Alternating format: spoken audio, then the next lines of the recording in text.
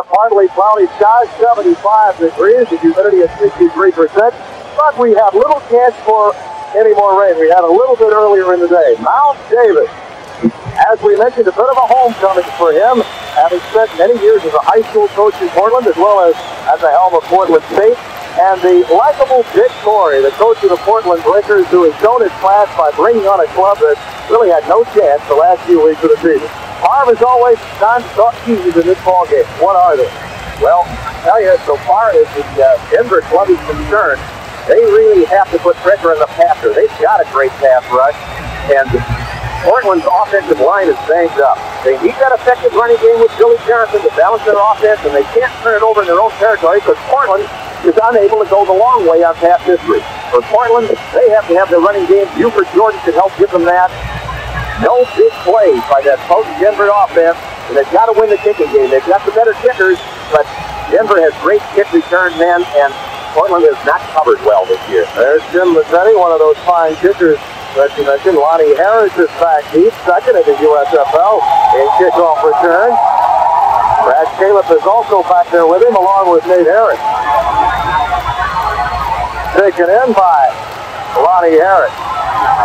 He found a seam. He's up to the 35. First and 10 for the goal from that point. Good field position for Denver here at the outset. Offensively, here's the way Denver will look with Bob Galliano at quarterback. And he posted some good numbers. Of course, he did throw a number of interceptions last week. Now up front for him, Tom Davis will be the center. The guards will be George Yarno and Mike Heath. Greg Loberg and Matt Miller will be the tackles. The wide receivers are Lonnie Turner and Mark Lewis. The slot backs Leonard Harris and Bill Siegel. Bill Johnson in the backfield. Siegel in motion on first and 10. He's got it. Siegel out of bounds at the 45 near a first down. They will mark it beyond the 45. That's the same pattern that was used so well by Denver a couple of weeks ago against Los Angeles. Joe Restick knocked him out of bounds. Defensively, Portland looks this way. A three-man front, but they'll use four guys up front from side to side. Frankie Wilson and Jeff Merrill are the ends. Gerald Bayless will be the nose tackle. The linebackers outside, Greg Storr and Ben Needham. Robert Pennywell and Marcus Merritt will be inside. We'll set the corners and safeties for you in a moment. Second play for Denver. Galliano with plenty of time. Just beyond the outstretched arms, Lonnie Turner. And boy, was he open. Back there with him, Lindell Jones and Joe Restick, but they were both soundly beaten as you look at Miles Davis.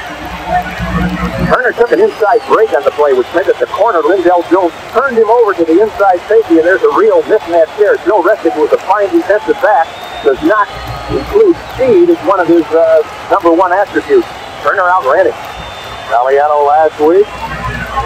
But look at that, 3 interceptions. That was his only problem, and they came inside Houston's 20 every time. Lindell Jones and Bruce Miller are the cornerbacks. Joe Restick and Tommy Haynes, the safeties for Portland. Those quick hit patterns taken in by Leonard Harris. And he is shellacked hard. It was Tommy Haynes and Needham that were in on the stop. Also Greg Storr, the linebacker. Secondary with Joe Restick moving over. He's the defensive man, and Blue moving in just in his zone. Restick stays shallow, and he comes up, converges on Johnson, who caught the screen pass, turns him back into all the pursuit. And even though he does a lot of running, Greg Storr gets in under his feet and spills him for a gain of a yard on the play. So that sets up third down and long. 3rd and 9 coming up for Denver now. A 3-man front for Portland. Galliano in trouble, and down he goes. Gerald Bayless.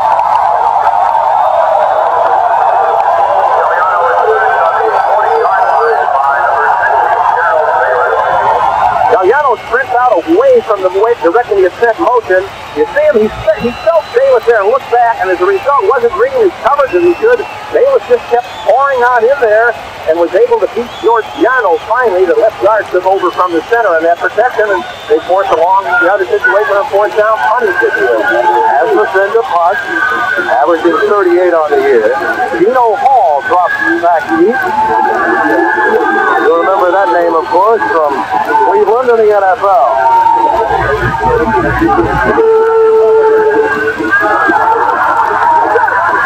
Hall stopped in his tracks. Did get away from Nate Harris, but Steve Mitchell came down to get him the man up front. The deep snapper, as a matter of fact. And it will be first down and 10 for Portland with the ball at the 33-yard line. Asmus missed that one just a bit. And Robinson comes into the game. There are his offensive numbers. And up front for him, Roger Lavasso will be the center. Roderick Thompson and Frank Roberts will be the guards. Randy Vanderveer and Dan Hurley will be the tackles. Dan Ross, the tight end. That's their biggest weapon. Johnson and Brown are the wide receivers. And Hubert Jordan now the lone stretch-back. Jackson, the other running back who was in a slot, the intended receiver. The pass incompleted at 2nd and 10. Matt Robinson will face this defense from Denver that has bent but not broken during the course of the year. Up front, Bruce Thornton and Calvin Turner the end. Gus Nicholas and Pat Ogren will be the tackles. The linebackers, a good group. Stan Blinkett, John Nevins, and Mike McKibben. Nate Miller is back in the starting lineup at one corner. Lance Shields the other with Steve Trimble and Gerald Hemphill the safety. 2nd down and 10. That's Jackson, Lewis Jackson beyond the 35 to about the 36-yard line. In the arms of John Nevins, the middle linebacker. Gain of 3, we'll call it 3rd and 7 coming up. You know, in the first play, they flankered their fullback out wide, trying to hit him on a hip pass, wanted to get the strong safety to cover the fullback. Nolan Franz has come into the game. The wide receiver at the top of your screen. Out of the shotgun. Robinson for Brown, incomplete. Overthrown, probably a good idea because that had not been it. They have been picked off. It will be 4th down for the Breakers and they'll be 14 plus. There was a free safety back in the middle, deep, and that allowed Gerald Hemphill, who was covering the intended receiver, to play underneath him. He could allow the receiver to get behind him because he had backup help, but he could get a lot of interceptions covering that way. Yep, Gossett, who punted for Marv Levy for a few years. Back to punt for the Breakers. Lonnie Harris is awaiting for Denver.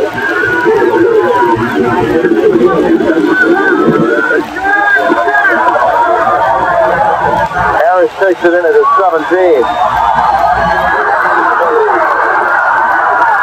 He did the tightrope back up to near the 40-yard line. They'll mark it at the 38, and that's where Denver will pan for its goal when we return to Portland in a moment. Welcome back to Portland, everyone. Tim Brando and Marv Levy. We're happy you joined us for ESPN action this Friday night. Just underway, 11:35 to play in the first quarter.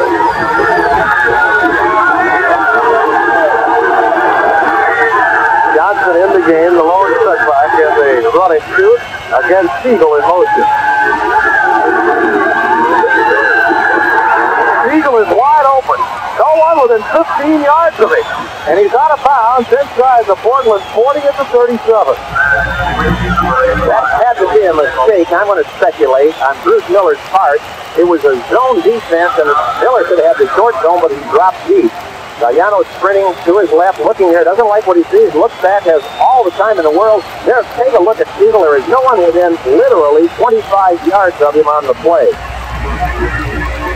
The zone had dropped deep on the other side, which made me believe that Miller should have rolled up on his side.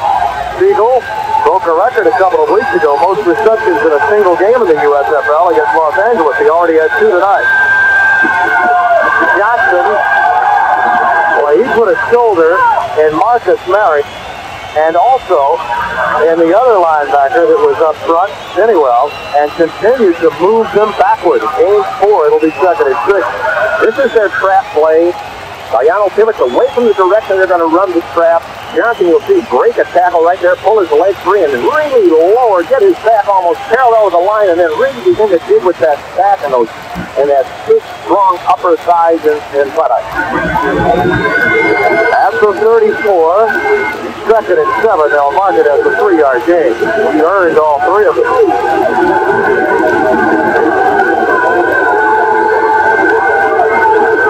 Galliano.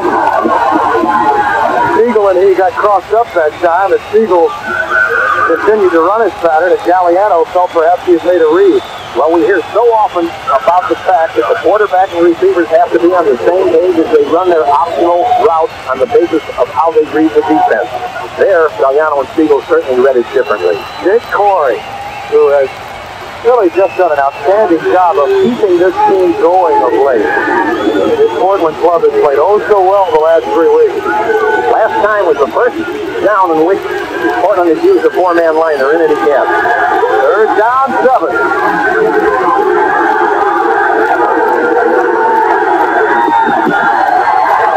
Galliano for Harrison complete. Leonard Harris that time was running in the opposite direction of the pass. And Denver again will be forced to punt. Dick Corey said he was going to mix his coverages in this game. The first 6 or 7 snaps, he's in the basic 3-4, something very few teams have used against the run and shoot. I've seen only the Memphis Showboats use it. Then on the last 2 or 3 downs, they had 6 defensive backs in the game. Just 1 linebacker. They went to a coverage-oriented approach. There's C.D.O. Hall awaiting the punt from Jim Asnick. Talk about a roller coaster ride. He had one last week, missing those early field goals from chip shot range in the rain, and then coming back to be the game 0.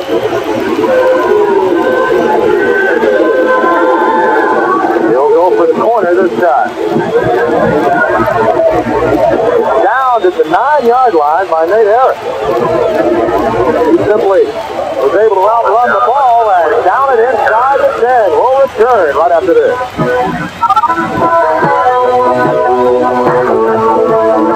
First and 10, Portland from their 9. Buford Jordan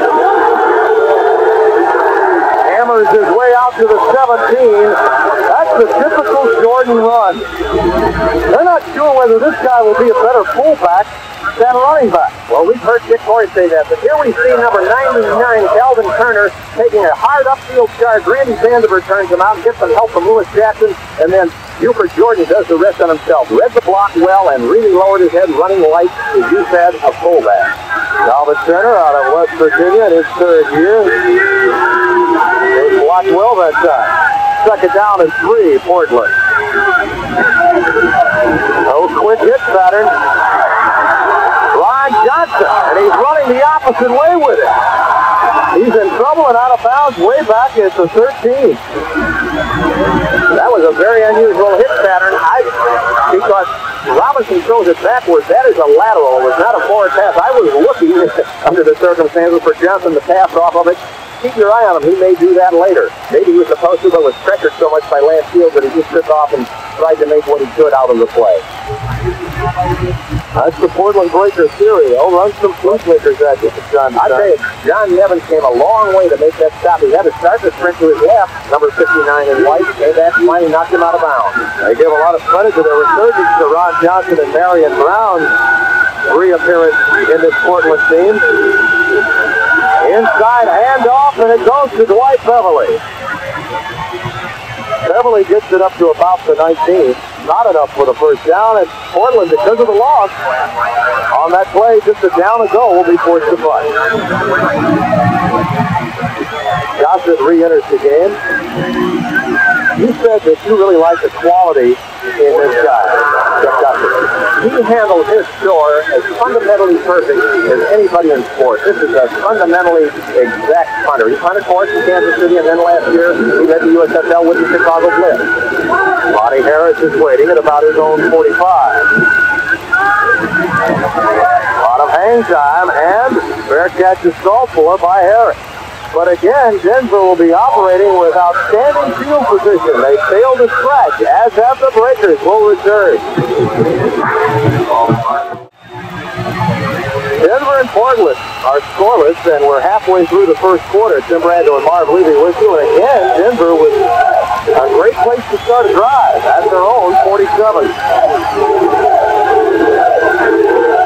Harris in motion. Galliano a bit low, but certainly catchable. Haynes was back there with Lewis, but again, he had every opportunity to come up with that one. Again, I think there was a little bit of a mix-up of the reads that they had. Galliano expected a sharper post break from number 88, Mark Lewis, on the play. That's why he underthrew him, hit him sort of in the back of the lower leg with his throw. Galliano, 3 of 7 so far for 37 yards. They were a 3-man line on first down on defense. And now they've got 5 defensive backs in the game and just 3 linebackers. Last down they had 4 linebackers. Troy Johnson has entered the game now for Denver. Galliano will sit on it at midfield. He wanted to go to Johnson, but by the time Johnson became open, he was past the line of scrimmage and had to eat it. Well, with 5 defensive backs in the game, they really overloaded the zone on the side to which Bob was sprinting. He had no one he could give it to. He saw a little crease in the pass rush, decided to get what he could get out of it. There was a belief that the only way the run and shoot could be totally effective was with a quarterback talented as Jim Kelly. But yet Bob Galliano has been so successful with it under Mouse Davis and Denver. I think how well you read, and Bob does that well, is the key. 3rd down 7, Denver at midfield. Siegel again all alone and another drop pass.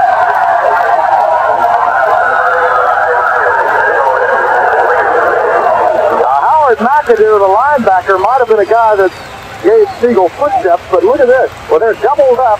Number 38, who's right in the middle of your screen in blue, was supposed to cover Siegel man-to-man. He's expecting Siegel to drive upfield. Siegel faked for a step or two up there and then broke across, and he really lost his coverage man on that play. I believe it was Alex Watt. Denver missed on its last 4 passes, and again they'll be forced to punt. Dino Hall awaits for the kick. How many times do you pass up opportunities like these if you're Denver? Hall will let it go into the end zone in a wise decision. The Portland Breakers will be back on offense when we return to Civic Stadium in just a moment. We're scoreless. 7:01 left in the first quarter. The Breakers are loving the fact that they've been able to keep Denver off the scoreboard at this point. Right now, even though Portland's had its difficulty offensively, they're still very much in this game with great play on the defensive side. 1st and 10 for Portland. Robinson nearly picked off, but Johnson has it for a first down. Hemphill and Miller were over. And they nearly had an opportunity for the pickoff. It was Miller that nearly had the interception. Denver was in a zone defense, and they slid their strong safety into the flat. Number 25, Emily, almost gets in under it, and that would have been a touchdown. As you could see, nothing but turf in front of them, but it wasn't. It was a grab, and Johnson, they're out now in pretty good field position, and attributed a lot of that to a good fake of a catch by Dino Hall, which kept him from downing the ball down around the 5-yard line, giving him operating position. Johnson, in his 4th year out of Long Beach State, and the ball is marked at the 31. Buford Jordan hemmed up, but yet finds a way. Weaving his way to the 40-yard line. Lance Shields made the stop. Jordan looking very good tonight. Here we see old saw sweep, nothing fancy about it. You just need a great tailback, but it's a fine cut by Jordan. Moving inside, lowering his head again, a la fullback style. 2nd down and 1 after the gain of 9.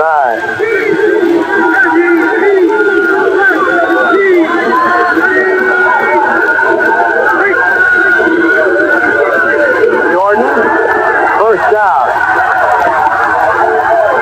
Hemphill and Doug Nicholas, the left tackle of the stock. Jordan has had 4 100-yard games, yet has been injured for more than half of the season. Good balance stance. Look how his shoulders square up to the line of scrimmage so that he can cut back behind his block and do the old, even though it's a trite thing, run to daylight. How they miss this guy, and what a lift he's given them since he's come back. There you see, he also had 100 yards when they last met. As a matter of fact, one of Portland's best games from an offensive standpoint was earlier this year in a loss to Denver. A little reverse, but it got away. Rick lost it, found it it at about his own 18, and he's down at the 22. Harold Ricks had clocked into the game. That's still Kinney that made the stop. But problems got underway when Ricks couldn't come up with the ball. We also have a marker down. They get something tacked onto this, it really hurts. Still legal formation. On the offense, the penalty is declined. Second out.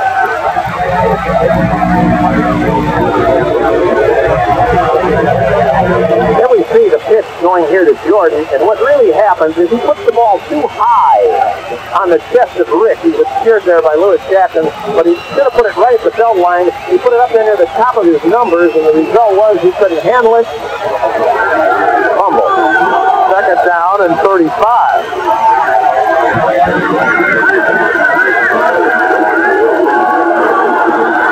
Robinson overthrows Dan Ross, the tight end. There's Ross, who is easily the key cog in the breaker offense. Don't go to him most often. Former All-Pros, this time with Cincinnati, of note. There you see Dick Corey's staff. But so much hinges on how well and how often they get the ball into Ross's hands. Well, he's a great control receiver, very sure-handed receiver. And the two key men are Jordan and Dan Ross. When they function well with stuff, they're doing well. They're down in an eternity.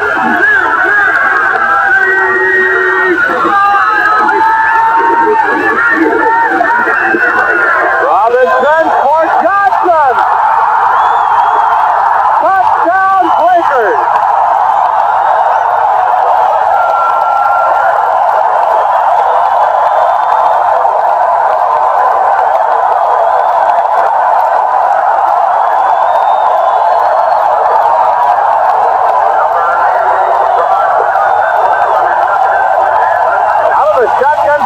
He's looking all the way as Johnson just takes off and seeks to outrun Nate Miller, who's back after an injury. And as we said earlier, this tall young man is really giving a lift to the club. He just blows on by, and Robinson lays it in there perfectly. Now, key is to protect against Bruce Thornton. Dan Hurley, who's one of their top pass protectors, is working on Thornton here, at least long enough to get it away. The shotgun helps him to get it away.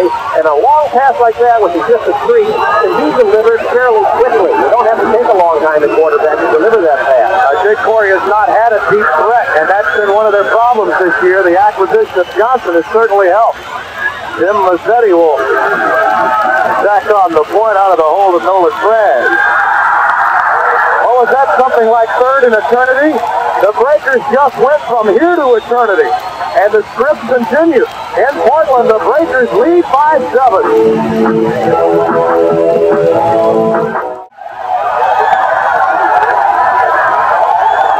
Lonnie Harris has it. Gets away from McAdoo, and Isaiah West, along with Ernest Adams, finally grab him at the 25. 6 plays, 80 yards. They went backwards the first 20 and still came up with a touchdown. 79 yards. Robinson from Johnson. You know, Dick Corey said coming into this game, yes, we got to run because we need to control time, not give their post offense the ball. However, we can't score that way. We're going to have to score by hitting a bomb, by having our passing game function. So far, he's been a prophet. It's going his way. Galliano has had difficulty in spotting his receivers from time to time, and this time he sends Harris in motion. That could be a lateral. It does go out of bounds at the 20-yard line. They will rule it a lateral, and it will be a loss on the play. Actually, his arm was hit, which is what caused it to be a lateral. When Portland lines up in their regular 3-4 defense, you can count on one thing. Whichever side Galliano sprints out to, they're going to bring that outside linebacker hard to try and pressure him. They won't always be in the 3-4. They don't want to do the same thing all the time. In fact, Dick Corey has said, I've got to show them a great mix of coverage so they can't read us, make their reads tough. Right now, only one linebacker in the game, and that's McAdoo. The rest are defensive secondary cuts. And it is the 4-man line on 2nd and 16.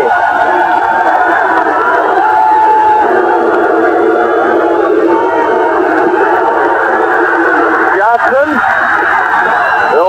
Johnson finally corralled at the 30-yard line. Joe Restick the first to get to him, along with Wendell Jones. There's Joe Restick, whose father is a coach at Harvard, has been since 1970, and he also, his dad, Joe Sr., played for the Philadelphia Eagles in the 1950s. Then his blood out of Notre Dame. They were in a four-man line that time, as you specified, Ken. They really get great double coverage on the wide receivers when that happens. There's a man who's singled every time, but it's a different man, and they're challenging Denver to find him. You got to look at Johnson's numbers. It's now 3rd and 6. Galliano in trouble again. Jeff Merrill. They're playing those defensive linemen in a variety of positions, too. They're not only going from a 3 to a 4-man line, but they're moving them around with the offensive blockers. Can't get good recognition of who it is they have to pick up. They hope to confuse them some. They did that. Ashford gets it away. Dino Hall calls for the fair catch. But we have a marker down, so hold everything. If it's against Denver, they'll decline. Let's hear it. Ineligible downfield on the kicking team, number 72. The penalty is declined. First down. Well, what I really should have said is they should decline. And they did, because they have very good field position. That's they've had all night, really. Dick Coy, who's been received as if he were a native, going against the counterpart that says he is a native, although he actually was born in Washington, Miles Davis.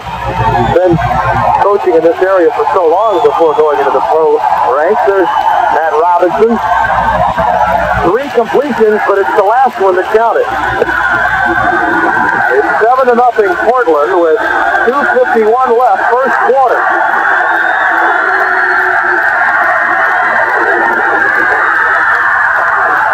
Jordan is stopped for no gain, and it was Thornton that broke through first. They put 4 receivers in there, but ran a trap play. They tried to trap Bruce Thornton, number 60, Frank Robert. There's Thornton. Roberts, number 57, the left guard. Thornton lowers that inside shoulder, fights across it, and makes a fine defensive play. 2nd and 9. Robinson to Jackson, and he loses it. That one will be ruled a pass. Nate Miller was over there to help break it up. Both teams have been using that type of play, and neither of them have come up with anything successful with it. Now, that was a hit screen. They took 1 step downfield with Jackson, then he stepped back, and they tried to release their offensive lineman in front of him. Once that ball popped off his hand, Horton was in some kind of trouble, but Nate Miller nearly redeemed himself for being the victim of the touchdown pass a little earlier this quarter. Nolan Franz and Marion Brown are in the game, flanked to one side on 3rd and 9. 2:20 left, first quarter. Robinson to Johnson, and it's broken up nicely by Lance Shields. Shields is a player that has been picked on by teams of late. That time he was right there. He read it well. Johnson really did not run a good pattern there, Ron Johnson. He rounded off an out route, and you can convince somebody you're going deep, particularly if you have just succeeded in running a successful deep route. He just rounded it off, didn't drive Shields deep. Shields closed on him well.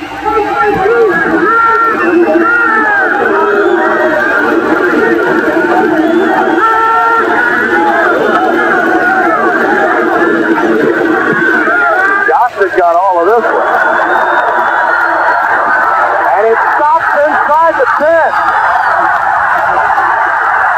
David Bale finally downed it, but what a punt by Jeff Gossett. He is a great punter. He's unselfish. He kicks high. He kicks quickly. He'll kick the play punt. Here we see Gossett. He's a 2-step kicker. Gets the ball away very quickly. Right in his hands. Great concentration. Perfect drop. He has it every time. Great follow through. Hits the ball so that it drops and dives deep in the opponent's territory, and that can set up a score for you. He got no help on the bounce and landed at about the 6-yard line and then headed upfield. I tell you, there's a guy named Frank Gant who coaches the special teams now at the Eagles who made Gossett what he was today. Great special teams coach. 1st and 10, Denver, and it's 12. Siegel pushed out of bounds by Rustic at the 18. This is one of the few times that Denver has started deep in its territory. They had the field position advantage early in the first quarter. Galliano and company could do nothing with it. They're forcing him to throw short a great deal. Whenever they bring Siegel or the other, or Leonard Harris in motion, they usually sprint out to that side, not always. The defense has to let that motion man get it short if you're willing to throw to him. Alf Davis looks on. He recognizes that his team needs to win every game remaining to have a host position in the playoffs.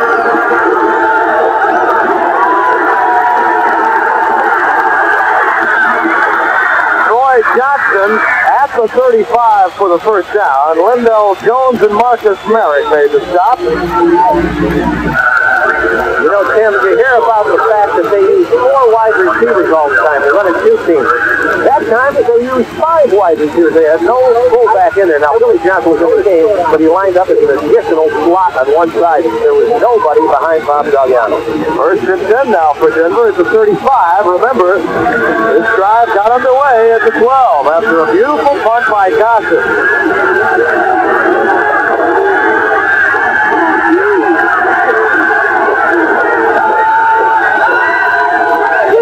Movement in the offensive forward wall. It appeared to be the tackle, Mike Miller. False start. Number 61 on the offense. Still first down. I beg your pardon, Greg Loberg. The opposite tackle. The guilty party.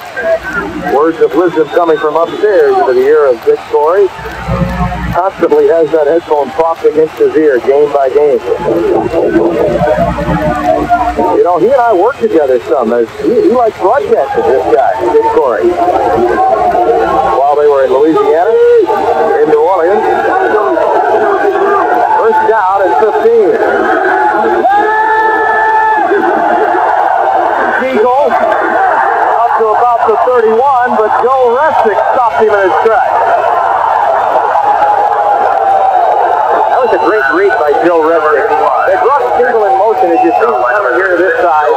Siegel, the other slot back, and the wide receiver all start driving deep. They want the secondary to go deep, but he hooks up, and you see how long it takes the ball to come to him. Galliano waited too long to read that. The result was Restick is closed in. Robert Pennywell, number 52, also closed in, held it to a very short game. Second down at 13. Joe Siegel, every time we see him, he has a big game. Usually the opposition that catches Denver wants to make them go the long way, and when that happens, Siegel is the recipient of a number of passes. Last play of the quarter coming up. There's Johnson on the delay. Running over breakers. One by one, they fall. He may have the first down to the 45. That was a great run by Johnson. He bounced off of so many tacklers. Here we see a full field view. They give it to Johnson, comes through the hole, and everybody could have gone through that hole. The big puts up, bang, knocks off number 45. Number 28, goodbye. Number 40 yelling for help. Finally takes a bunch of guys to bring him down. They were like dominoes. They just kept falling, didn't they? Right now, though, it's Portland on top by 7 at the end of one quarter.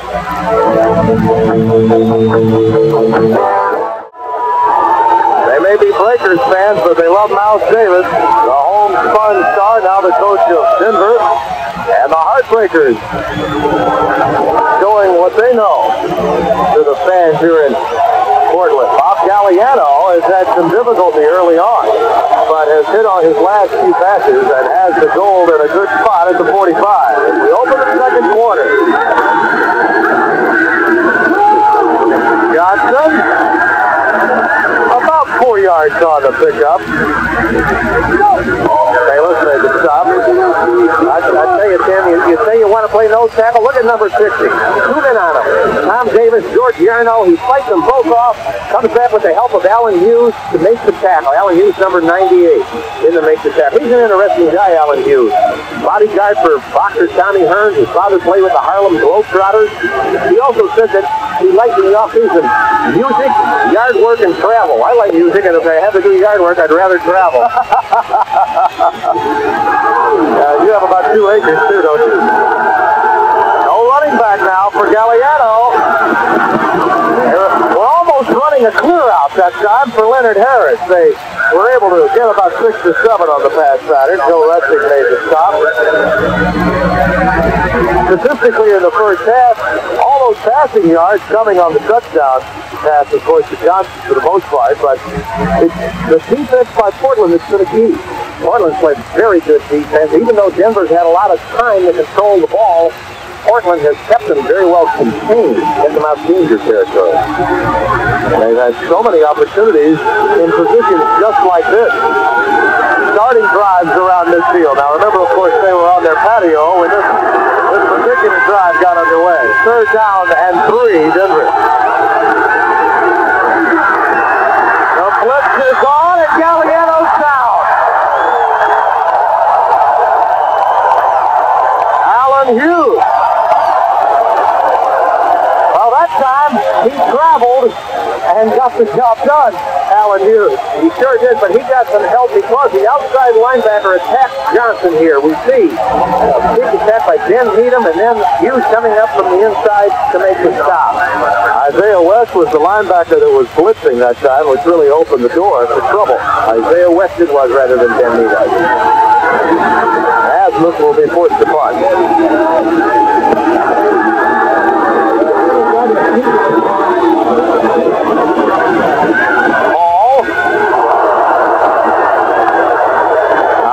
Gutsy catch. Nate Harris, though, made the gutsy hit and enjoyed this interlude much more. You know, early in the game, Harris pulled off for fear of interfering. He timed this one a lot better. That was an ill-advised play by a fine, experienced safety man. 12:57 is left in the second quarter. Bob Galliano and crew must come back. They trail by 7. Here with 12:45 left at Civic Stadium in Portland. The Breakers lead by 7. We're in the second quarter. Play action.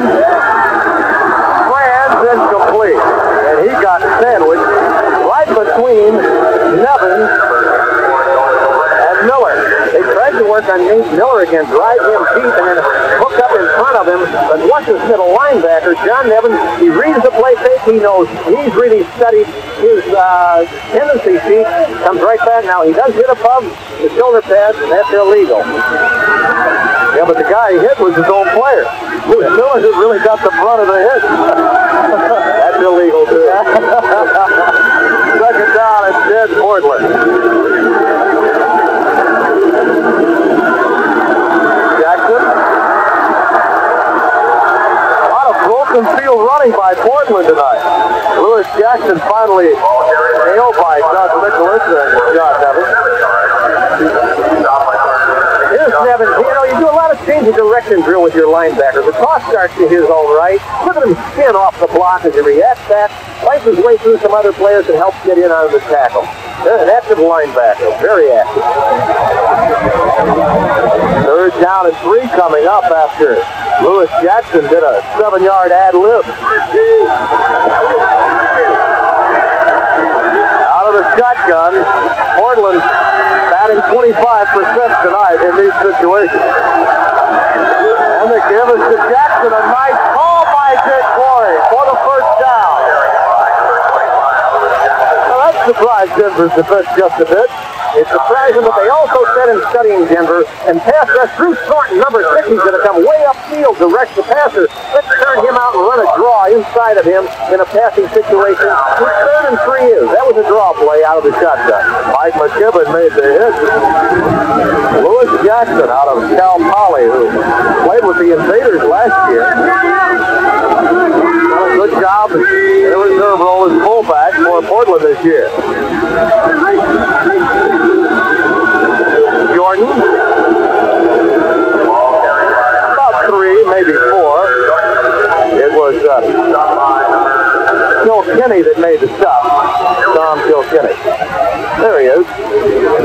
They have very active linebackers, Denver. Kilkenny did not play a lot the early part of the season. He's been playing more and more later and making a lot of tackles. They like him particularly on running downs. They figure first and 10 is a little bit more of a running down than others. They want to give Nevin a bit of a rest. So Kilkenny's in there at the middle linebacker. Second down is 6 for Portland at the 39.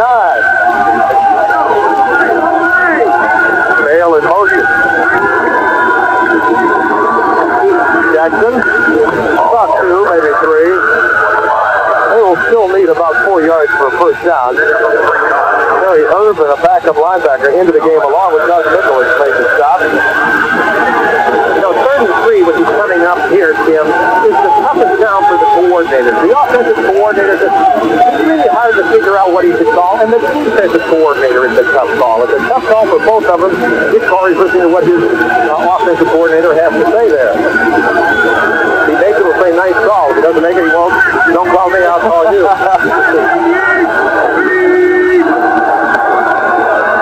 Well, they spread out the linebackers in this formation. Bale in motion, and they give to Jackson again, and he's awfully close.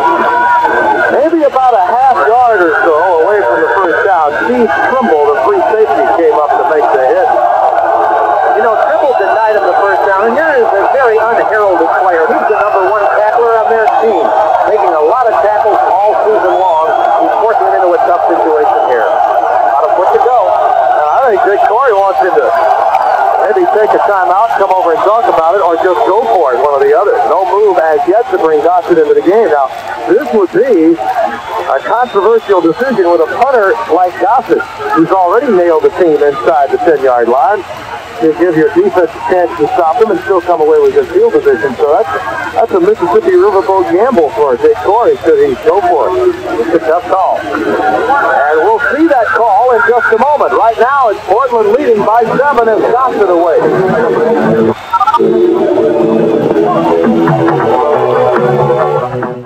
Dick Corey, in his 3rd year, the USFL Coach of the Year in '83, had to toe the line with that last decision. He did choose to bring in Gossett after all. He called a timeout. That was wise. He's got one coach yelling in his ear, go for it. Another one saying, punt it.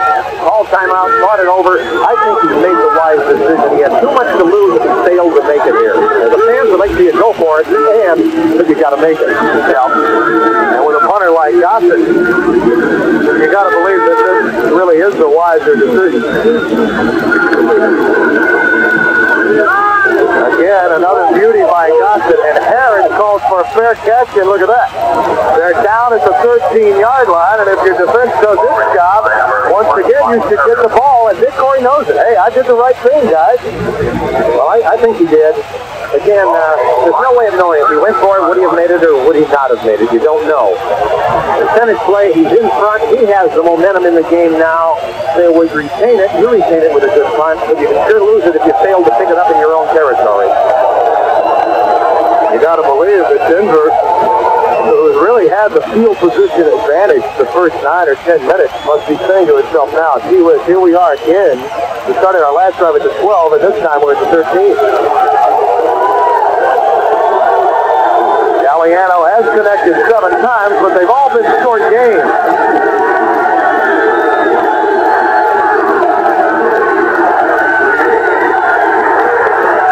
Harris, knocked away by Haynes. Tommy Haynes, the rookie from Southern Cal. That was a nice read by Tommy Haynes. He had dropped back into the middle. He read the ball being thrown and closed well.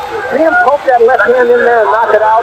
That wasn't an accident. That wasn't good fortune. You drill that. You teach your DBs, your defensive backs, how to strip the ball from a receiver when it's exposed before he can pull it in.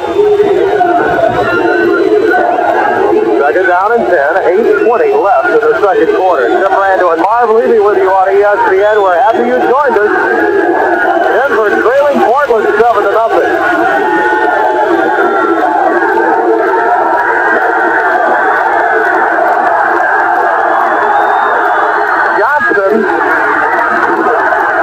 Nailed by Ben Needham, the always active linebacker. Robert Pennywell and Marcus Merrick were there to polish up. It was a deep zone coverage.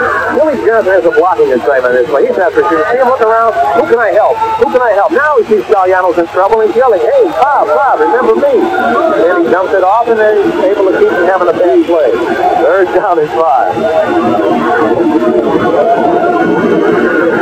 What was that you told me once before about a remind me coach? That was a remind me fullback. He would have got really stuck in the back when he cried, what are you throwing to me for? Johnson again the lone setback. Eagle goes in motion to the top of your screen.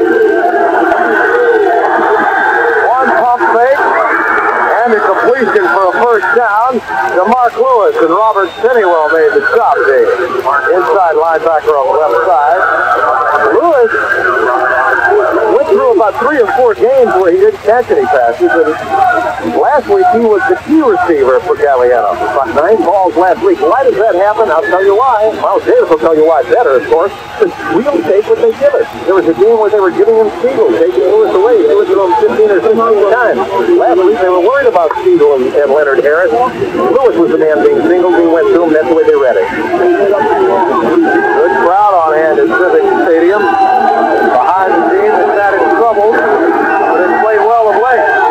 First down and 10 now. Troy Johnson in and out of his hands, and again it was Haynes that made the hit. You know, Tommy Haynes was moved to free safety in this game. There is such a thing as free. He's the man deep in the middle of the left ear string. He's just dropping back. Let no one get deeper than you. Read the quarterback. The ball's not close. Come with all you got, and he's doing a good job of it. Good move. They moved. They interchanged Tommy Haynes and Joe Restick for this game. Until tonight's game, Restick is in the free safety. Haynes was strong. Haynes likens himself to Jack Tatum, says he's patterned himself after him. We've already seen that evidence the last couple of times. He's made hits and has caused the ball to pop free. 2nd and 10. Johnson. Now one of the helmets are gone, belonging to Wilberg, the guard. While the helmet was rolling, so was Johnson up to about the 33. McAdoo, Howard McAdoo, the linebacker, made the stop out of Michigan State. I know the fullback in this offense really gets some gaping holes. And the reason is the linebackers are so fast defense practice. They drop off, and there are big gaps then between the linemen who are left. If the fullback be light, if you have a good enough passing game, and they sure do. Well, Johnson deserves a lot of credit for the yards he picked up, but he does get to build up some steam before he gets touched, doesn't he? Absolutely, and he's the perfect runner for that. This offense helps really negate these hard-hitting inside linebackers. 3rd down and 6. Johnson to Lewis. Mark Lewis. And another first down at the 43-yard line as Galliano threaded the needle. Lewis running a deep post pattern. You see Joe Restick, who had deep middle coverage on that. According to their coverage stall, getting there a little bit late. Not that he should have been there earlier. Bruce Miller had to protect the outside. They hit the crease very well on it for a good long game. Did a nice march. They mixed their plays well. Joe Restick, who really is the anchor to Portland's defensive backfield. He's so much for this team. How they defend anyone, especially the running shoot. That's the 43-6, I think. Yeah, the 43-yard line, and there's Lewis again, inside the 20 to the 18. And so goes the run and shoot. Sooner or later, you'll find the team. Lewis appears to be a bit shaken up. It's the identical play. Galliano throwing right on timing. His zip, step, bang, delivered to Mark Lewis running the post pattern. And you can look for Portland to change up what coverages they use, particularly in this part of the field. Inside the 20, you go a bit more man-to-man. I don't know if you will against the run and shoot, but conventional wisdom dictates that you usually do, if there is such a thing. You're always giving me words of wisdom. First and 10 with the ball at the 19. That's where they spot it. And Johnson gets it. Restick makes the hit, but not before another 6 or 7 are picked up. They did blitz. They were bringing a lot of linebackers, leading in the man coverage. Johnson found the crease. The late blitz, he couldn't pre-read it. Johnson just full speed ahead, find that crease. Ben Needham hit him first, but he needs help on the play. There's Bill Johnson. He has been ailing, of course, has been in and out of the lineup in latter parts of games, depending on his physical well-being. They want him healthy for the playoffs. Stuck it down at 3.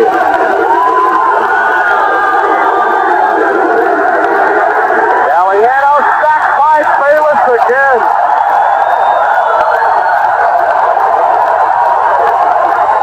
Now, this is a team with only 22 or 23 sacks on the year, low in the league. They already already have 3 in this game tonight, and we're still 3 minutes left in the second quarter. Mouse Davis told us today the man he feared on this team was Gerald Bayless. Here we see Bayless coming up the middle. You see there were 2 white shirts who were trying to double team on him, and worked his way around. Comes up with a big sack because it's third, about 12 to go. And the ball back now at the 20-yard line.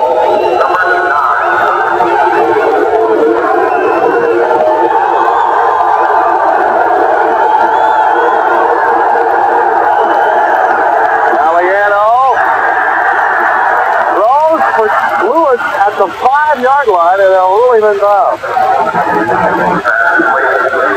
He was about to run out of terrain, Bob Galliano, but found his man before he was forced out of bounds. He was really looking for Leonard Harris short. You see his change his eyes at the last minute. Mark Lewis did a nice job after running his pattern. That wasn't his real pattern of coming back at Galliano when he saw that the basic timing of the play had broken down. He's already 4 catches for 74 yards tonight.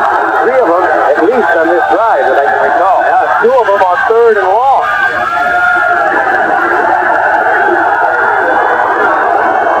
At the 5-yard line, Galliano has a 1st and goal. I think Portland may have had 12 men on the field. No, they didn't. They had 10. That's what they called the timeout. You knew something was amiss in terms of number of men, but they were short a man. And they got a lot at the last moment. Portland, their second timeout. At any rate, a wise choice given the circumstances. And the coaching staff did get word to the team to call for the timeout. They have it. Their lead is by 7. It's in a bit of jeopardy, and we'll return right after this. Here is 1st down and goal for the Gold. They trail 7-0.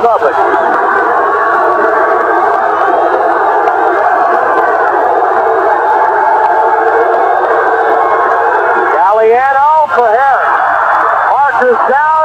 That's an occurrence. Certain to be the call against Dwight Taylor.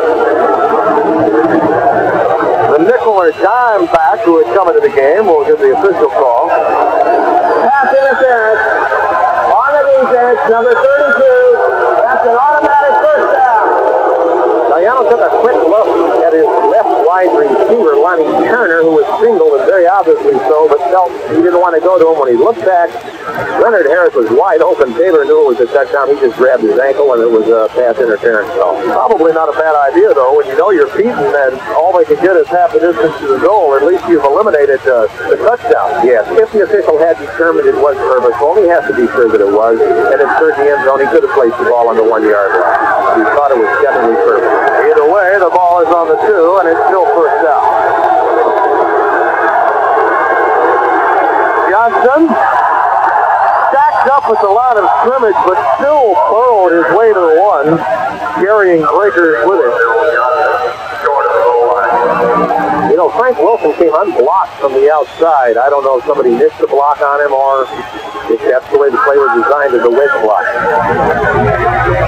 Timeout has been called for by Denver. They trail by 7, but they're on the 1.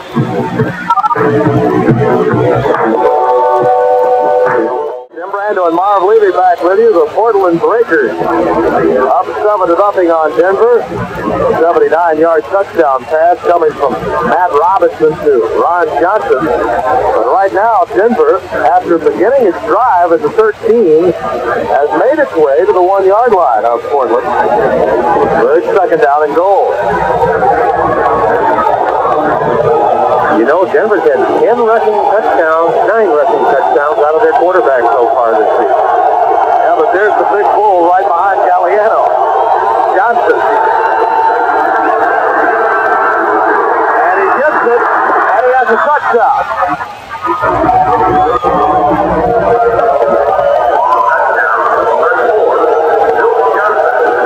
You know, they put another running back in a slot on that number 33. Donnie Williams hardly plays, comes across there, and he gets one whale of a block on the corner. You see the defender trying to get up there, paving the way for Billy Johnson to get into the end zone. There's the pitch, great old wide pitch play. Donnie Williams, number 33, getting a very key block on Dwight Taylor. Giving him a chance to tie it up right now.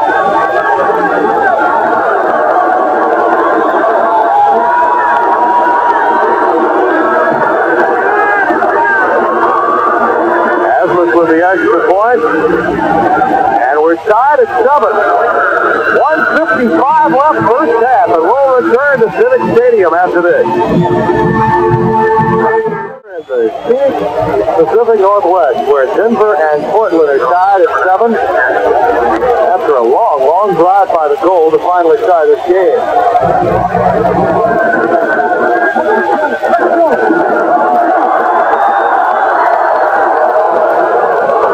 Up to about the 25-yard line is Rick. There you see the scoring drive, 12 plays, 87 yards, a long drive for the Denver goal. Bill Johnson, the touchdown run, and Denver did it the hard way, Marv, and they had so many opportunities in the first quarter with great field position and couldn't take advantage.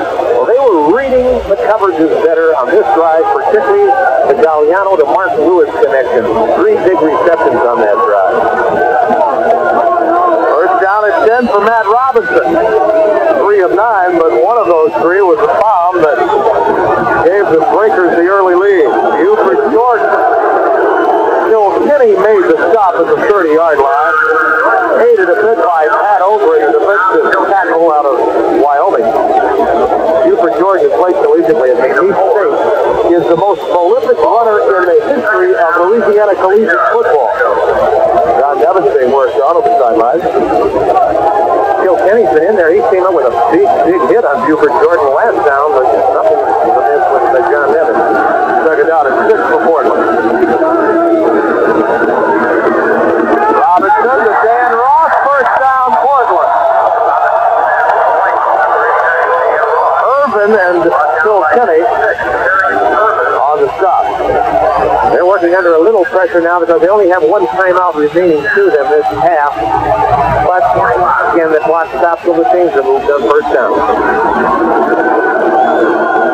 Beverly is in the game now. One cutback, and Robinson just threw that one away in the general direction of Buford Jordan. He threw it over Jordan. No intention even trying to complete it there and risk the interception. He came out looking for Dan Ross again. Darrell Hinkle, number 25, the strong safety, did a good job of covering it. Nolan Franz bringing in the play from the Breaker sideline. Mouse Davis, unusually with the headsets off, awaiting halftime. Lewis Jackson now is one setback out of the shotgun. Some premature movement by Denver. The flag card down, and Robinson has the gimme and finds Marion Brown. How many times do you see that? There was some premature movement in the forward wall, and Robinson knew he had a gimme. If his offensive line had not drawn Denver offside, we'll just wait and see. Illegal motion on the left guard on the offense. Still second down. Robinson thought he had a cheap one, and he came up with a big play, but Mouse Davis breathed a sigh of relief. Well, really, you see that happening. As you say, he probably thought it was the other team that had jumped offside, that Denver had jumped offside.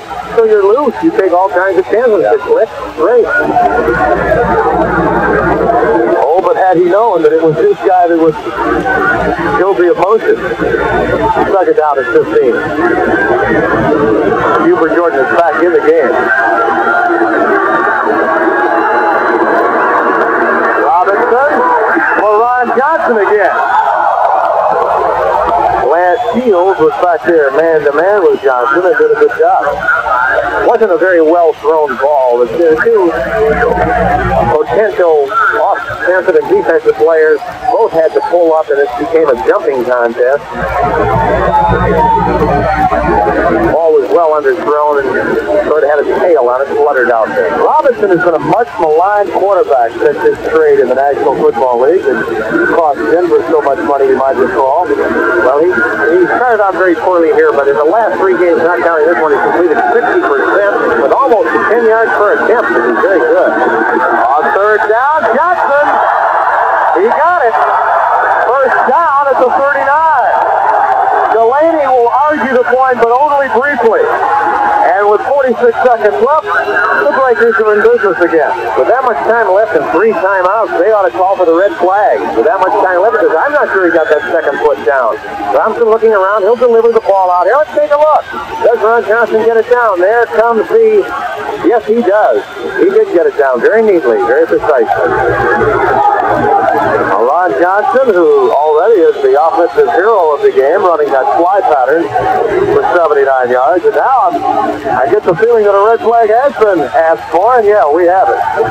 It's a nothing to lose deal, but his coach in the press box probably thought, like I did, had his doubts. He's got 3 timeouts left, 46 seconds. Take a look. Here's another look, and you'll see that he did get them in. I think his right foot is on the ground almost simultaneously with the catch, and then he brings the left one down. All right, let's see. Catch, right foot's down, drag the left foot right in the bounce. Official looking at it closely. It's a catch.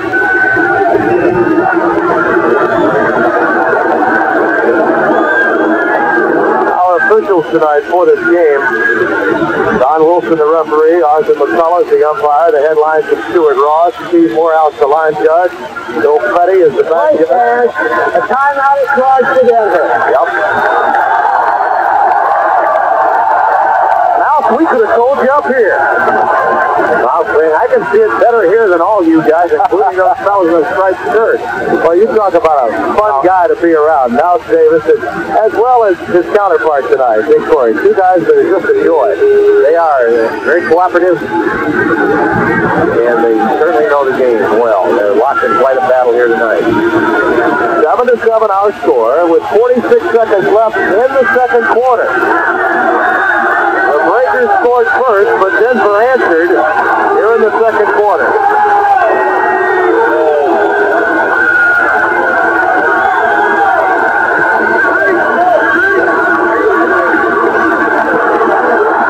Robinson. First sack of the game recorded by Denver. Marv did the damage. Quite a bit of stunning in that defensive line. Finally brings Rubin free. Everybody was covered. You see Robinson double pump. Hey, I better get out of here. Look at that big guy, number 65 coming. But it's a little bit too late. Second down and shorting. Marion Brown has it at the 38. Darrell Hemphill made the stop for Denver. Clock is still ticking. They did not get the first down because of the loss. It's now 3rd and 9. And they'll be forced to use their final timeout perhaps. Wasted a few seconds doing it. Hope they could get a play off and still reserve the timeout. They have some others, but no go. 17 seconds are left as we look at Dick Corey talking with his coach Matt Robinson. Now, coming up at halftime, Tom Nees will bring you up to date on the week in the United States Football League. As you see the timeouts remaining, Portland without it. And during halftime, a fine feature on Herschel Walker, who, of course, broke the all-time single-season rushing record last week. And let me tell you, I had the opportunity to be there for it, and it was quite an event. Well, I saw it. I heard your golden voice drive it, Tim, and it was quite a thrill, and he got it in grand style with that long touchdown run, 55-yard touchdown run. And a lot of people, of course, say there's an asterisk by it. Herschel's the first to tell you that's true. He had 2,000 yards, is 2,000 yards, isn't it, Coach? I haven't seen any better back in this league or any other one. That is a strong statement.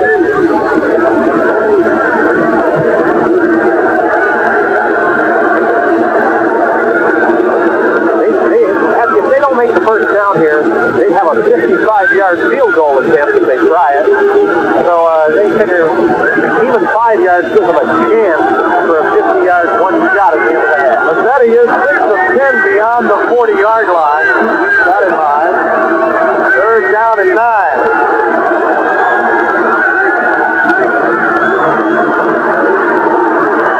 Robinson in and out of the hands of Nolan Friend.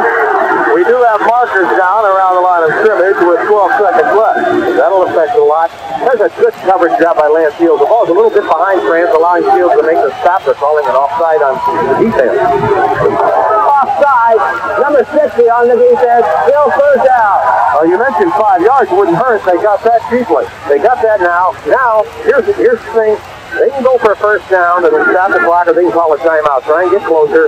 But the one thing he's saying on that sideline is the coach, don't get sacked. Don't get sacked. Throw it away if it looks like you're going to. So Bruce Thornton got caught. It's now 3rd and 4. But significantly, just 12 seconds left, and no timeouts remaining for Portland.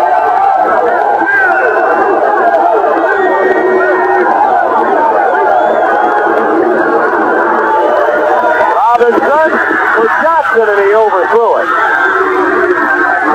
7 seconds are left. Well, some of the fans are booing, but that was one of those things. If it was there, try and hit him. If he isn't there, throw it away. Just like I said, don't get sacked. So Robinson did the right thing. Johnson had broken free, and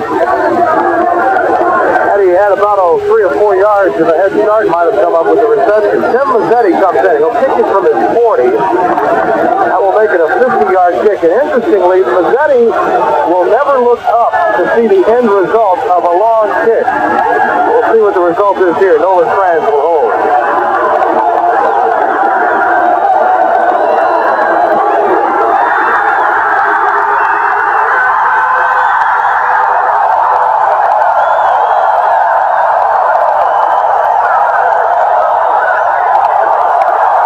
I think he looked up that time, Marv, after getting word from Nolan Franz that it was true. I'll tell you another reason he looked up. A flying white body came into his vision picture. See him here. His head's down when he meets the ball very well. They're really fine. Here comes the record of Bill Siegel on the outside. He said, the heck with what I said, I'm looking up. Look how happy he's looking up, all right. Things are looking up for the Portland Breakers there. 10-7 our score. That's Mike Berry, who not only coaches the offensive line, but the special teams as well. There's a very conscientious job with those teams. Mazzetti's had a full groin that's bothered him this year. He's had a number of kicks blocked, and that's been one of the problems with special teams for the Breakers. The teams that have losing records usually have it occur from time to time. Well, last week he had some tough going because he had a field goal block and a PAT block. Then Mazzetti, who also spent some time as a broadcaster while in Boston while the Breakers were there, and also a sportscaster in Atlanta, says he's considering that again with the 14-month layoff that's coming up. Well, he's got some instructions from the sidelines. He's telling all these guys what to do. I'm going to bounce the kick. Don't cover too fast. Some of you guys stay back, or you stay back, and they say scoop it up. They'll have more instructions here than they could remember in a full season to give in a situation like this. We've had an interesting first half, haven't we? Very much so. Anybody's game. Denver offense certainly came to life last time they had ball possession.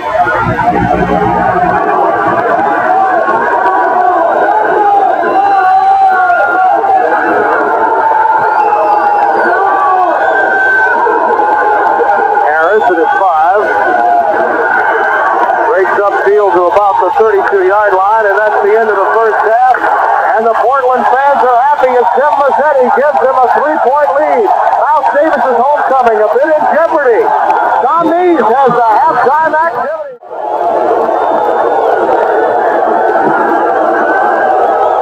A high short kick taken in by Jackson at the 10. Markers are down, and so is Jackson at the 18, thrown in an area where you may have holding or slipping against the receiving team. We'll wait. Williams made the stop for the goal.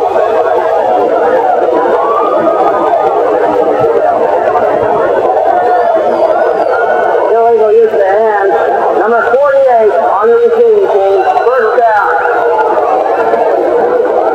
That'd be Paul Levine, the backup linebacker.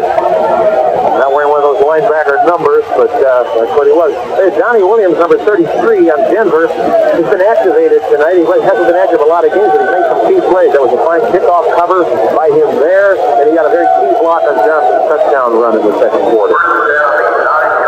Buford Jordan is not in the game. It will be Jackson that will be behind Matt Robinson. 3 wide receivers in the game now for Portland. Teo goes in motion.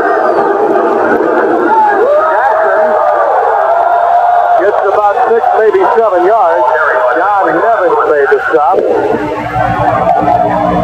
David Nails in motion. This is a great shot to Jackson. They get a double team block on the nose tackle, and Broderick Thompson comes off. He doubled the nose. When the nose was under control, he slid off and picked up the linebacker. A fine block by that young man. Lewis Jackson played on the Division II National Championship team at Cal Poly. Jackson again. Same play. All the way to the 40.